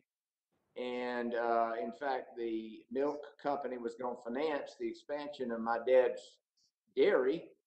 But when my dad looked at the numbers and the fact that he had to put his land on the line, he turned it down. And so he went into competition with them, and they put us out of business. And so, you know, again, we're somewhat of a casualty to what's happened in agriculture since the 1960s, and I'm sure it's affected folks on this here in this hearing today. And that's, you know, it's unfortunate because my dad loved it, but we just couldn't continue on. And obviously, you know, from the standpoint of bringing this nation together, and I understand, you know, the feelings on both sides, but, you know, as people of faith, it's not an option that we come together. In fact, 1 Samuel, Chairman, this one's for you, because I know every time I get on an airplane, you're reading your Bible. But 1 Samuel 16:7 says, "For the Lord sees not as man sees. Man looks on the outward appearance, but the Lord looks at the heart." And we know God is an impartial God. So, but we're a fallen world, and we have to deal with it, with our differences. And but in that respect, Secretary Vilsack, and I'm just going to tell you what I've heard floating around out there, and I just want to get your find out what you have seen there. But the American Rescue Plan includes $4 billion for USDA for loans to disadvantaged farmers. But in that definition of disadvantaged farmers, and again, what we're hearing is like, if you want to change in this country, if you decide you want to change your gender, you can change your gender. Is there a possibility that farmers could say, "Hey, I want to change my race and benefit from this program"? Congressman, I think what you're getting to is a very fundamental question, and that is whether we trust farmers or don't trust them. When we had COVID relief, we trusted farmers. When they told us that they were producing corn or soybeans, we didn't ask them to prove that. We trusted them, and we sent out billions and billions of dollars. If you want to create some kind of mechanism that suggests that we're supposed to distrust farmers, well, we could do that, but I don't think that's what you want, certainly not what I want. We didn't ask for that in CFAP, and I don't think we can ask for it in this particular situation. The reality is we're dealing with people that the department knows. These sir, are people. not to interrupt so you, I'm the- not talking about trust. I'm talking about what is the legality of that? Did Well- y'all look at the legality of that in this law when you made the law? I think it's constitutional. I'm not talking about a trust issue here. If it's legal to do this and someone can legally do it, is that possible? Well, first of all, I think the law is constitutional for the reasons that are articulated earlier. It's tailored, it's focused on a particular set of issues and trying to resolve those issues. And it certainly is dealing with the cumulative impact of discrimination. But I do think it is a trust issue at the end of the day.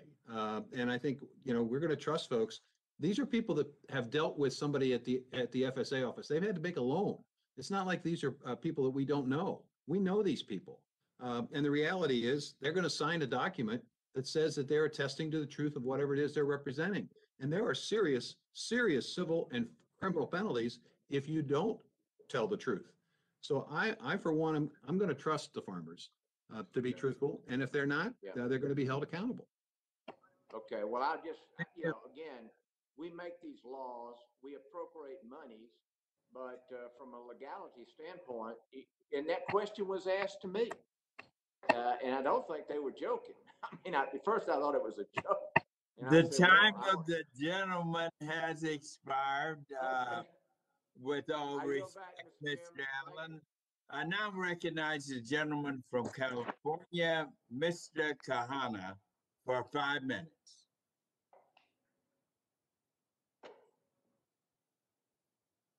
You may need to unmute, Mr. Kahana.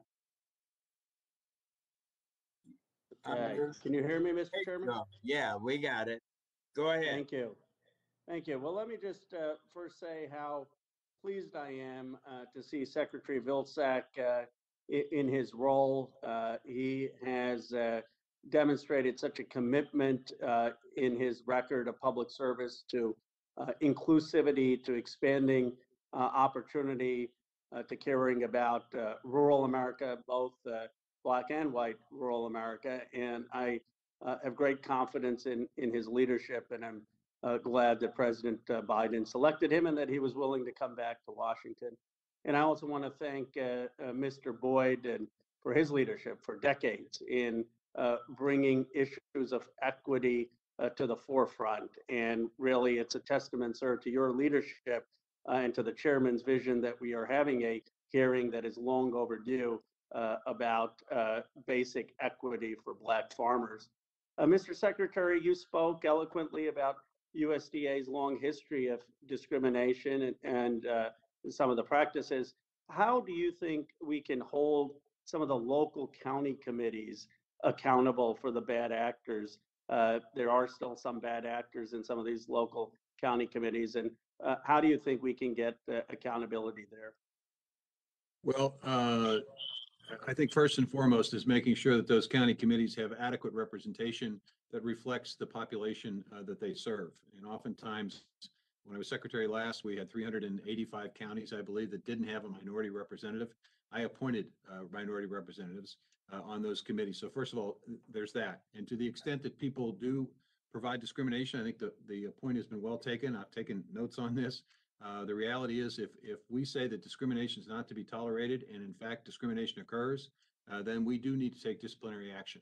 And it needs to be effective, and it needs to be forceful, and it needs to be relatively quick so that people do get the message that this is serious and this is a new day. And I expect and anticipate that our team will act accordingly. I think it's also the Equity Commission is going to be looking at all aspects of our operation. And I suspect that they will be looking at the structure and the basis and the mechanisms by which decisions have been made and appeals will take place and how that operates. And they may make a set of suggestions and recommendations. Clearly, our internal review of this from our working group, consistent with President Biden's executive order, may also result in recommendations. That process is just getting started. And I want to make sure that that process is able to work its way through the process so that we get the very best recommendations. Mr. Secretary, you've spoken to a number of us on this committee about the importance of technology, about the importance of broadband, biomanufacturing, precision agriculture. And I wonder how you think we can address some of the digital divide and access to technology where the African American community and Black farmers, Black rural South has been excluded from a lot of that technology, and what can we do to help alleviate that? Well, I think first and foremost, making a true fully funded commitment to expanding access to rural broadband so that in fact the technology exists. In many communities, it does not exist. Secondly, I think it is working again, as we talked about, community building organizations, funding and providing them the resources, extension, land-grant universities, historic Black colleges, et cetera, being able to give them the resources that will allow them to do the training so that people understand, whether it's a small business person or a farmer, how technology can be utilized appropriately. I think it's frankly also basically getting younger people into the United States Department of Agriculture from these areas in the form of internships so that they in turn can go back home and with an understanding of how USDA works and what they need in their rural communities and be able to see if we can create career opportunities for them at USDA in their local communities to be able to solve some of the problems that they know firsthand. It's a combination of that and I'm sure much, much more.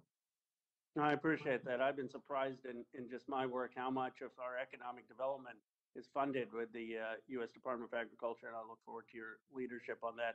One question for Mr. Boyd and Mr. Blanding, and thank you again for both of your work.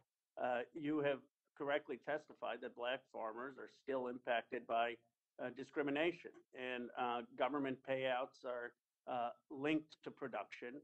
Black farmers have had less land, are smaller, because of the historical legacy of racism. How do we then level the playing field given that Black farmers are at this disadvantage because of having less land? Yes, I'll take a crack at that first. First of all, we need to redo the base calculation, the way that they're calculated. And also we need caps. We need caps so all the money just won't go to the big farmers. We have to figure out a way to do that. During those Trump payouts, there was no sense in having one county like in Mecklenburg County receive $40 an acre, and then in Georgia County receive $140 an acre. We have to figure out, redo those. The time of the gentleman, unfortunately, has expired.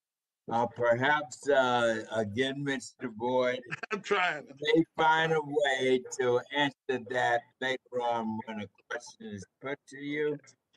What a terrific hearing. I now recognize the gentleman from Ohio, Mr. Balderson, for 5 minutes. Thank you, Mr. Chairman. I want to thank the panel for being here, and I also want to thank Secretary Vilsack for joining today, and look forward. I'm having a phone call with you next week, but I just want to remind you, and you won't remember me, but I met you with Zach Space.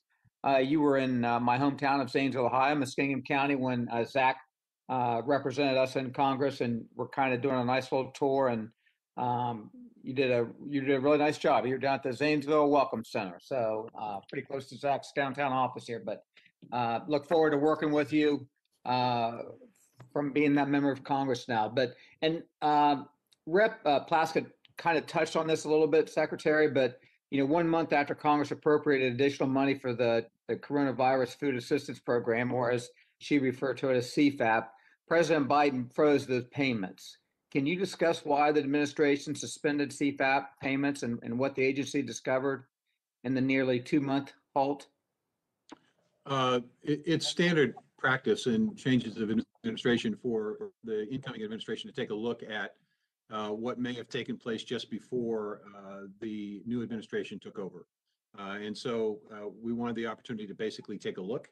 We also wanted an opportunity to analyze who wasn't being served, who wasn't being helped, who wasn't being helped as much as they needed to be. And that's why yesterday we made the announcement, a 4-part announcement, payments now going under CFAP 2 and CFAP 1 to cattle producers and some of the commodity producers, but also resources now for local and regional food system opportunities, as well as a series of steps we're going to take with roughly $6 billion to help those we've now identified were not served, not helped by previous COVID packages. We will, over the course of the next several months, be involved in rulemaking to get those resources out the door as quickly as possible. So it was designed primarily to give us a chance to analyze who had been helped, and who hadn't been helped, and to create and construct an effort to make sure that we had equitable assistance throughout the COVID. And I will just say, as part of this hearing, it allowed us to identify the fact that in CFAP 2, the outreach to socially disadvantaged producers wasn't what it needed to be. That's why we're going to expand the sign up for 60 days to give people a chance to apply for those benefits. Okay. Well, thank you, Mr. Secretary, and look forward to speaking with you again next week. My next question is for the panel, and you all can answer this, and I appreciate all your testimonies that you have given today. But if each of you could target one area for the USDA to improve its practices or programs, what would that be? And let's start with Mr. Boyd, since he kind of gets shut off every time he gets to start talking. So Mr. Boyd, lead the way. Well, first of all, I would do away with the 3-year limitation requirement for newer beginning farmers. That's the first thing I would do. And I would make sure that we have full participation in farm ownership loans, farm operating loans, all of those areas where Black farmers today are pretty much absent. And the only way to do that is to have oversight and transparency. It's something I've been trying to get in this whole hearing, and I haven't been able to get it in. We need transparency. So when we have hearings like this, you'll be able to lay out the numbers by state, county, zip code, by race. And when you have people that bring these issues up, you'll be able to go right to those numbers and see what they are. That's the way that you improve it. Thank you, sir. Anybody will go ahead and go next? Mr. Haynes, or anybody would like to go next, go ahead. I think the one thing what needs addressed is the subsidy programs. John mentioned it earlier, but right now we're seeing 20 cents for Black farmers compared to $1 for white farmers on these subsidy programs. That's something that really needs to be addressed. And you have Black farmers right beside white farmers, and they're only getting a quarter on $1 for what their neighbors are receiving in ARC and KELO programs. These programs were established back in the 80s during the crux of discrimination at USDA, and they really need to be addressed. So that is one issue. The Secretary mentioned about the COVID program. You know, one of the benefits of CPAP 1 were the larger farmers had grain storage and capacities that a lot of small farmers didn't have. So if you didn't have grain stored in your bins, you weren't able to benefit. A lot of Black farmers had to sell their grains in the fall of the year and weren't privileged to storage to benefit. So the commodity programs, and Congresswoman Bustos from Illinois mentioned it, that is a large pot of money that go out. And the disparities really start to show themselves when you look at subsidy programs and the difference in dollars paid out to Black farmers and white farmers. Thank you. If I may, please allow me the opportunity to say that farmers with smaller acreage can't compete with the commodity crops. So we've actually have them in co-op. We're organizing cooperatives, and we're organizing them to grow and sell into other markets, vegetables and so forth. They need the infrastructure. They can't afford to put in a facility to wash, dry, cool, and get products to market. It's very important for those small growers, those small landowners, to have access to money like this to give them a chance to survive. Thank you. Thank you very much. Mr. Chairman, I yield back. Thank you so much. And I appreciate you all panelists. This is such an energetic hearing. It is great. It is certainly historic, and I appreciate you all. I now recognize the gentlewoman from Washington, Ms. Schreier, for 5 minutes. Thank you, Mr. Chairman. And thank you to our guests. The first issue I want to focus on is land and water access for Black farmers. Our witnesses today have left no doubt that farmers of color have faced and still face systemic barriers to land ownership and water access. And today, Black farmers are more likely to rent rather than own farmland. They have smaller farms, own less land, generate less wealth from farming compared with white farmers. And these factors leave Black farmers at a huge disadvantage because farmland real estate represents nearly 80% of total U.S. farm assets. So farmers who do not own land or have a clear title to land can't leverage that land or capital to invest in, sustain, and improve their farming operations. Now, this is especially challenging in urban and suburban areas like King and Pierce County in my district. For example, in Washington state in general, the average price for an acre of cropland in 2020 was just over $2,600. But by comparison, in King County, the average price for an acre is more than $35,000. And in Pierce County, it's around $21,500 per acre. So I've heard from farmers of color in Washington state about the difficulty in obtaining farmland because of these prices and the historic systems of discrimination that prevent them from ever purchasing farmland. So my question, Dr. Blanding, Mr. Blanding, can you speak about the importance of access to land and actually land ownership for Black farmers? And can you talk about what systemic barriers to the purchase and ownership of farmland exist for Black farmers today? Yes, thank you. That question's for Blanding or Board? I'm sorry, I didn't hear. Mr. Blanding. Thank you. Thank you, Congresswoman, for that question. The problems of Black farmers and Black land ownership is historic. First, in terms of ownership, getting access to land, first of all, there has to be access to equitable credit in order to get access to that land. And I think there's been systemic problems in the credit industry for years. I think this is an opportunity for there to be a Black farmer financial institution modeled after the farm credit system where Black farmers can get the kind of credit that they need and serve themselves, just like the farm credit system, which is a great system, by the way. But again, Black farmers need to have access to that type of credit. But our problem is around maintaining and holding on to existing land. Heirs property is a major issue in the Black farming community and the Black community overall. We estimate 60% of all Black landowners have this heirs property issue. And so we must figure out ways to make sure that there's things that can be done to make sure this heirs property situation is cleared up. There's things that are already existing, like the heirs property relending program that was approved for the 2018 Farm Bill, but is yet to be implemented and funded. So things like that can be done immediately. But also a lot of education and technical assistance around that area will go a long way to make sure Black farmers continue to hold on to their land base and continue to thrive in this country. But I would also like to say, Congresswoman, that we as a country have to look at the value of not only all farmers, but Black farmers and specifically around dealing with the issues around land and water, as you suggested, because we're all part of that equation. And you have to make sure that Black farmers are part of that as well. I need to address one more question. Thank you for your comments. I just want to also address Black, Indigenous, people of color farmer participation in conservation programs specifically. Among white farmers in Washington state, about 9% receive conservation reserve, wetlands reserve, farmland, farmable wetlands, or conservation reserve enhancement program payments. For Black farmers in Washington, it's less than 1%. So Secretary Vilsack, under your leadership, how will the USDA work to combat historic and current racial injustices in climate and agriculture policy? And how can the USDA continue to support existing conservation programs and make them more equitable and accessible? Well, there are several things.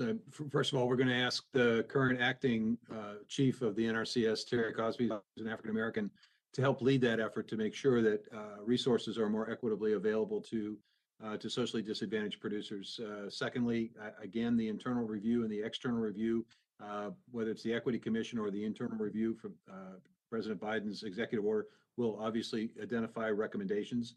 Third, it's about accountability. To John Boyd's question or his comment about transparency. It's about asking for information on an ongoing basis to make sure that you see whether there is in fact investment being made, and if there is not, why there is not, and who's responsible for making sure that there is.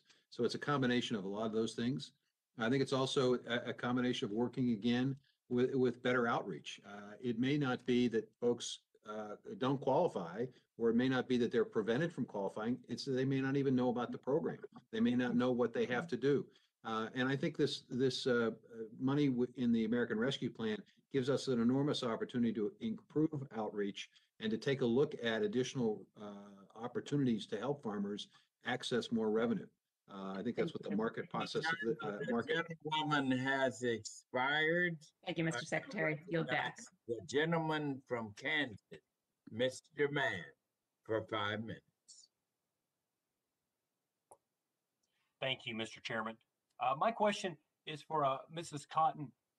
Thank you for your incredible service to your community. In your written testimony and in our conversations, I know you've mentioned that you've helped deliver food to more than 1 million people in 5 states during COVID-19 through the USDA's Farmers to Families Food Box program. What do you foresee as the future for this program, and how can the USDA assist with connecting more rural and underserved communities or communities in the last mile to get them the food that they need? Thank you, Representative Mann. I appreciate that question. It is an excellent program. It's viable and it's much needed. We have people coming, as you know, from 5 different states to Oklahoma because in their areas, it's not as functional, all right? And so what happens, some of the food banks, for a sense of efficiency, some of the dollars were sent to food banks in these last 2 programs, in the last 2 phases. By being sent to food banks, then organizations then have to qualify through the food bank in order to be, in order to pick up from them or to be considered a hub. What would make it more viable is if the people who are actually getting the work done in integrity, there have been people who have taken advantage of the system, but who are operating in integrity and getting the food out to the people where they belong, I believe that it will continue to be a good program. As far as the last mile is concerned, it goes back to transparency and accountability.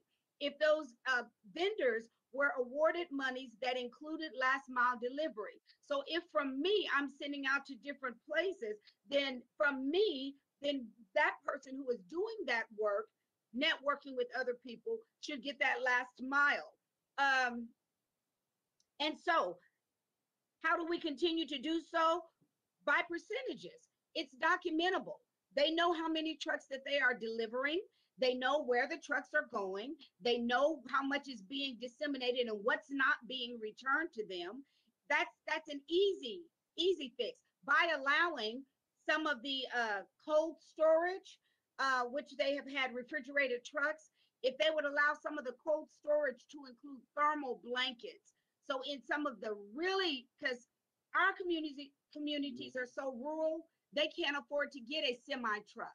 So if they would allow thermal blankets to suffice in cold storage, we'd be able to get it out quicker. And if they would underwrite the cost of providing those blankets to individuals who are picking up and then taking to other people.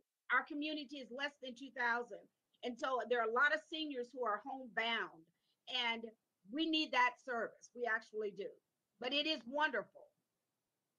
And That's something to help our volunteers. I would say that too. Our community has come together. Yeah. You don't feed 1 million people or half a million without a lot of volunteers. So no, thank you for that. Second question, this one is for Mr. Haynie. Mr. Haynie, in your testimony, you mentioned that you have formed partnerships with land-grant universities.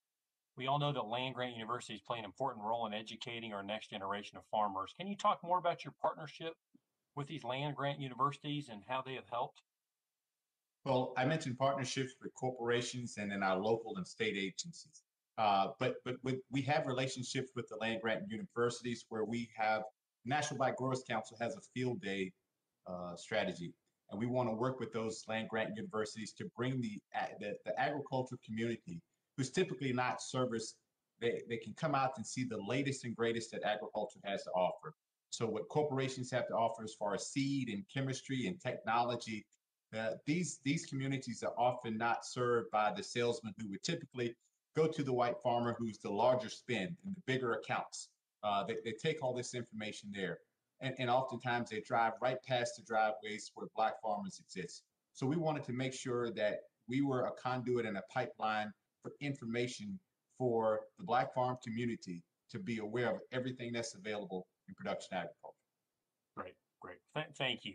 Thank you both. Mr. Chairman, I yield back. Thank you very much. I now recognize the gentlewoman from Arizona, Ms. Kirkpatrick, for 5 minutes. Well, good afternoon from Arizona. Thank you, Chairman Scott, for bringing us together with this panel on such an important topic. I grew up in the White Mountain Apache Reservation in rural Arizona and was raised in a ranching family. So I know just how important these USDA programs are for farming and ranching families. In my state of Arizona, there are more Native American farmers than any other state. And I want to mention the unique challenges they face in getting access to USDA programs.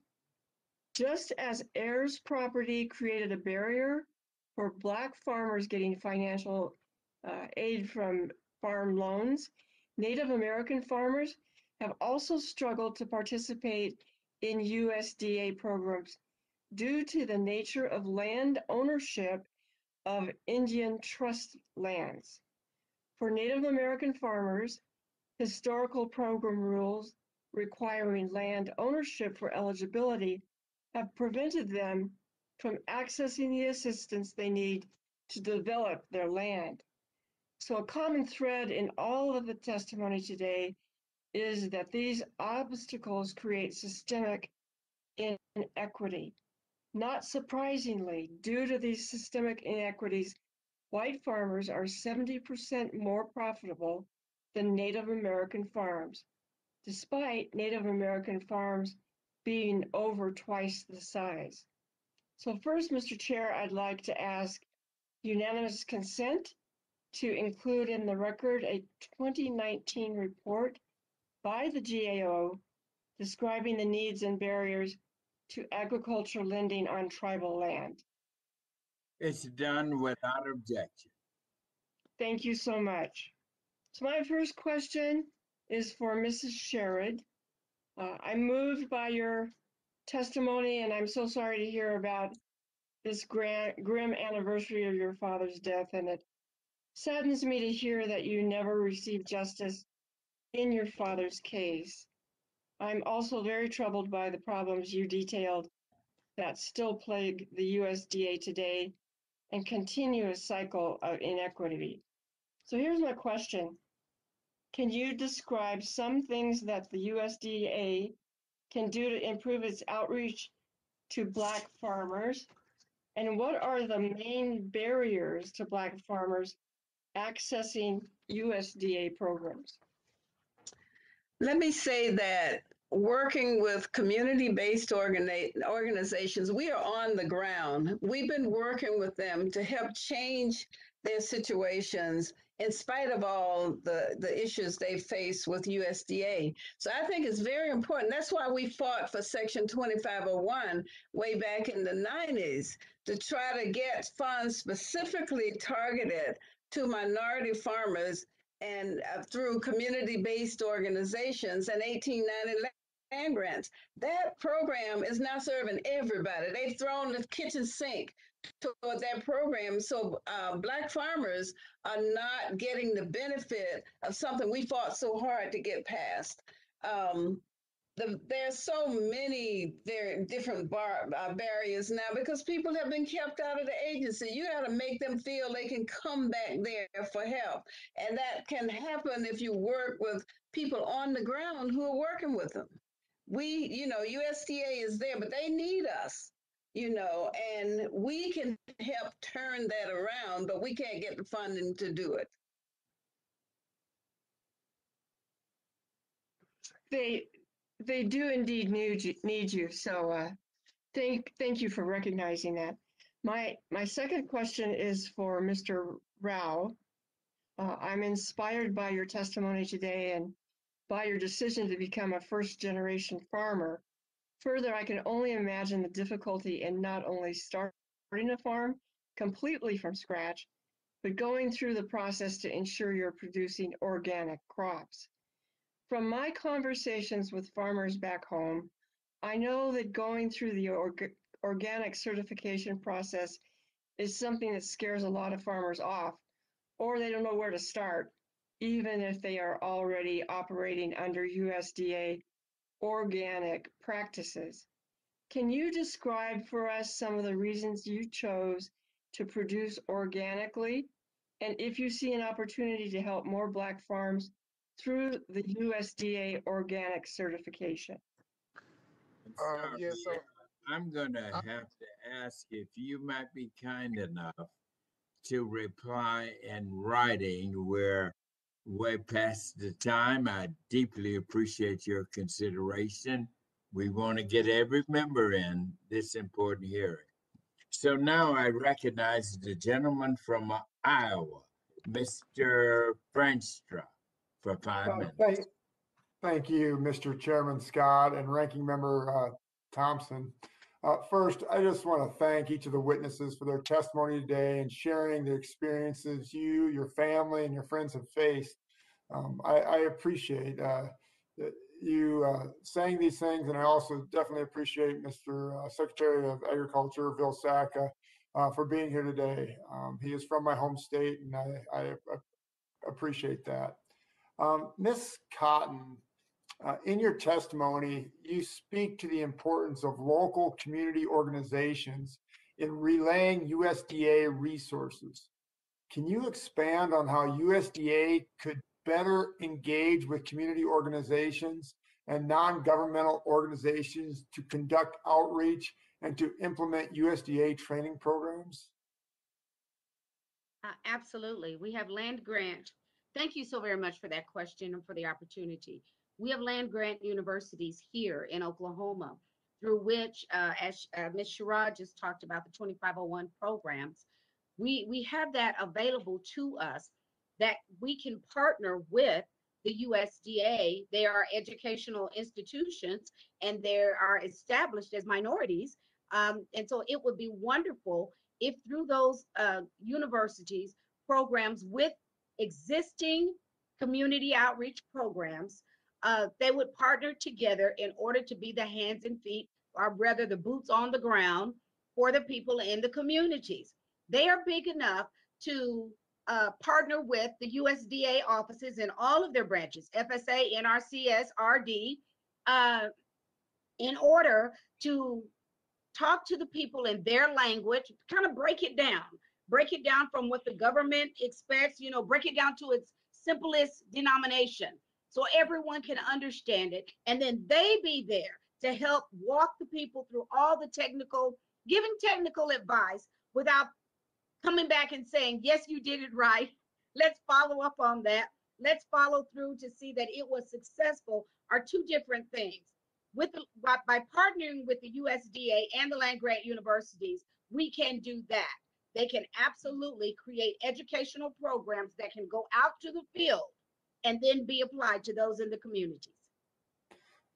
I appreciate that, Ms. Cotton. So I'm just curious. So in Iowa, we have the Iowa Extension Service that does some of this, that sort of works together. I didn't know if the Extension Service is available in your area or not. This is pretty big for our area, for our farmers. And I find it, I'm a local farmer here. My family is, and we use that Extension Service a lot. The Extension services are available to us. OSU Extension is available to us in the area, but when it comes to combining the two programs, they focus more on the agricultural side, but the implementation of USDA programs needs the partnerships, primarily with land grant universities that are historically underserved. Yep. No, I appreciate your comments, and I agree 100% with you. And I would love to work with the chairman and things like that on trying to figure out how that partnership can occur. I have a land grant university in my state, also as Iowa State University, and they're very big into agriculture and trying to figure out how we can help one another and continue to expand and especially in diversity. So. Thank you so much for your comments. And Mr. Chair, I yield back. Thank you. Thank you very much. And now I recognize the gentleman from Georgia, Mr. Sanford Bishop, for 5 minutes. Thank you very much, Mr. Chairman. Let me thank you so very much for holding this historic hearing on the state of Black farmers in the United States. Let me thank you for bringing together such a tremendous panel to help us understand how we can bring equity to Black farmers. Let me thank especially Secretary Vilsack for his commitment to bringing equity. I want to also thank him for his efforts to reconcile with Ms. Sherrod, who was once in the last administration where he was secretary, rural development for Georgia. I want to welcome the other witnesses from Georgia with whom I have worked, and I'm so delighted that they were able to testify. And for Ms. Cotton and Reverend Cotton, I want to welcome you, and I'm delighted to meet you. Let me go back to what was just raised with regard to outreach and advocacy. One of the tremendous needs for Black farmers to be able to fully access the resources of USDA is to know what resources are available and how to get to them. Advocacy and outreach is extremely important. And of course, the Office of Partnerships and Engagements is performing that function. And I think under the previous Vilsack administration, the advocacy and outreach function was performed there. But it seems to me that to bring together the 1890s, the land grants, the community-based programs, the 2501 programs, you need to have within USDA a focused office whose sole responsibility is to make sure that that outreach happens in each and every sub-agency of USDA: farm service, rural development, housing, utilities, NRCS, marketing, the export opportunities, research, and the opportunity to develop young farmers. The 1890s National Scholars Program, for example, the internship programs, all of these things are vitally important, but somebody at USDA, and right now I think it's being done by the Office of Partnerships and Engagement, but I want to ask the Secretary if he can assure us, and I congratulate him on Deputy Secretary Haston, who we hope will soon be confirmed, to work with him to make this happen. Can you comment on that briefly, Mr. Secretary? And then I'd like to, if you could be brief on that, to ask Ms. Sherrod and Ms. Cotton to comment on the impact and the experience that they have had as Black women farmers. Mr. Chairman, thank you very much for the question. The quick answer is yes. And we know this works because of an advice that Shirley Sherrod gave me in my last time at USDA. We did create the Strike Force initiative that she made reference to. It ended up operating in over 20 states and made over 200,000 investments. This system works. We need more of it. And I want to add that as a female in the field of agriculture, working with farmers and farming, we make major contributions. Just let me say that. And I've gone from having to sit down with a farmer and help him understand what it meant to change. For example, if I go back years, from the old allotment program with peanuts to well, I won't go back that far, but farmers are focused on farming. Women focus on the business as well. And when you put those together, we can make progress. We also plan and developing cooperatives and looking at markets and helping our farmers to transition from row crops when they don't have enough land. We make those contributions to this work that no one really recognizes. And let me add to that. In addition to all of that, we do the actual work. Haul the hay, fix the fence, work the cows. But when we go into the offices, I've had to even prove I'm 4'11", you all, and I've had to go in and show video of me staging hay because they said there was no way that I could do it. What's up? But the time of Gentleman Bishop has expired.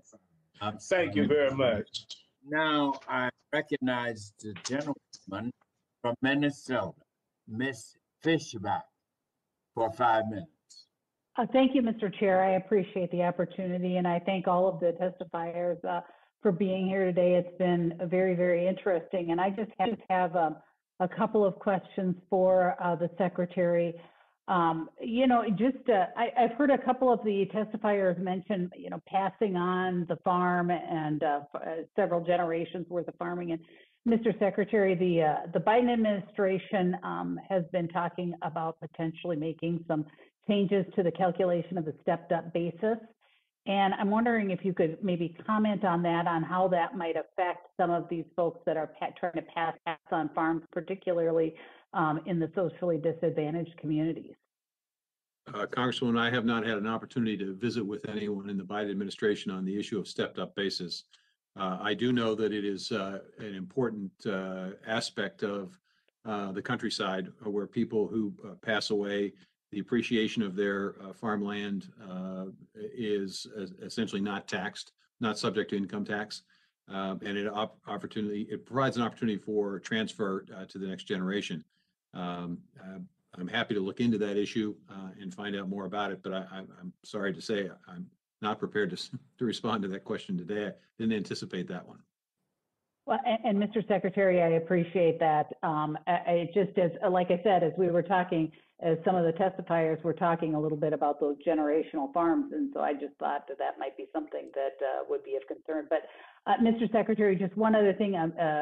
Congressman Bishop was talking a little bit about some of the outreach, and I was just kind of wondering if maybe you could expand a little bit on some of that and what kind of outreach is being done on some of the existing programs to make sure, in particular, that younger generation of farmers, but you know, with an emphasis on those groups in the socially disadvantaged communities.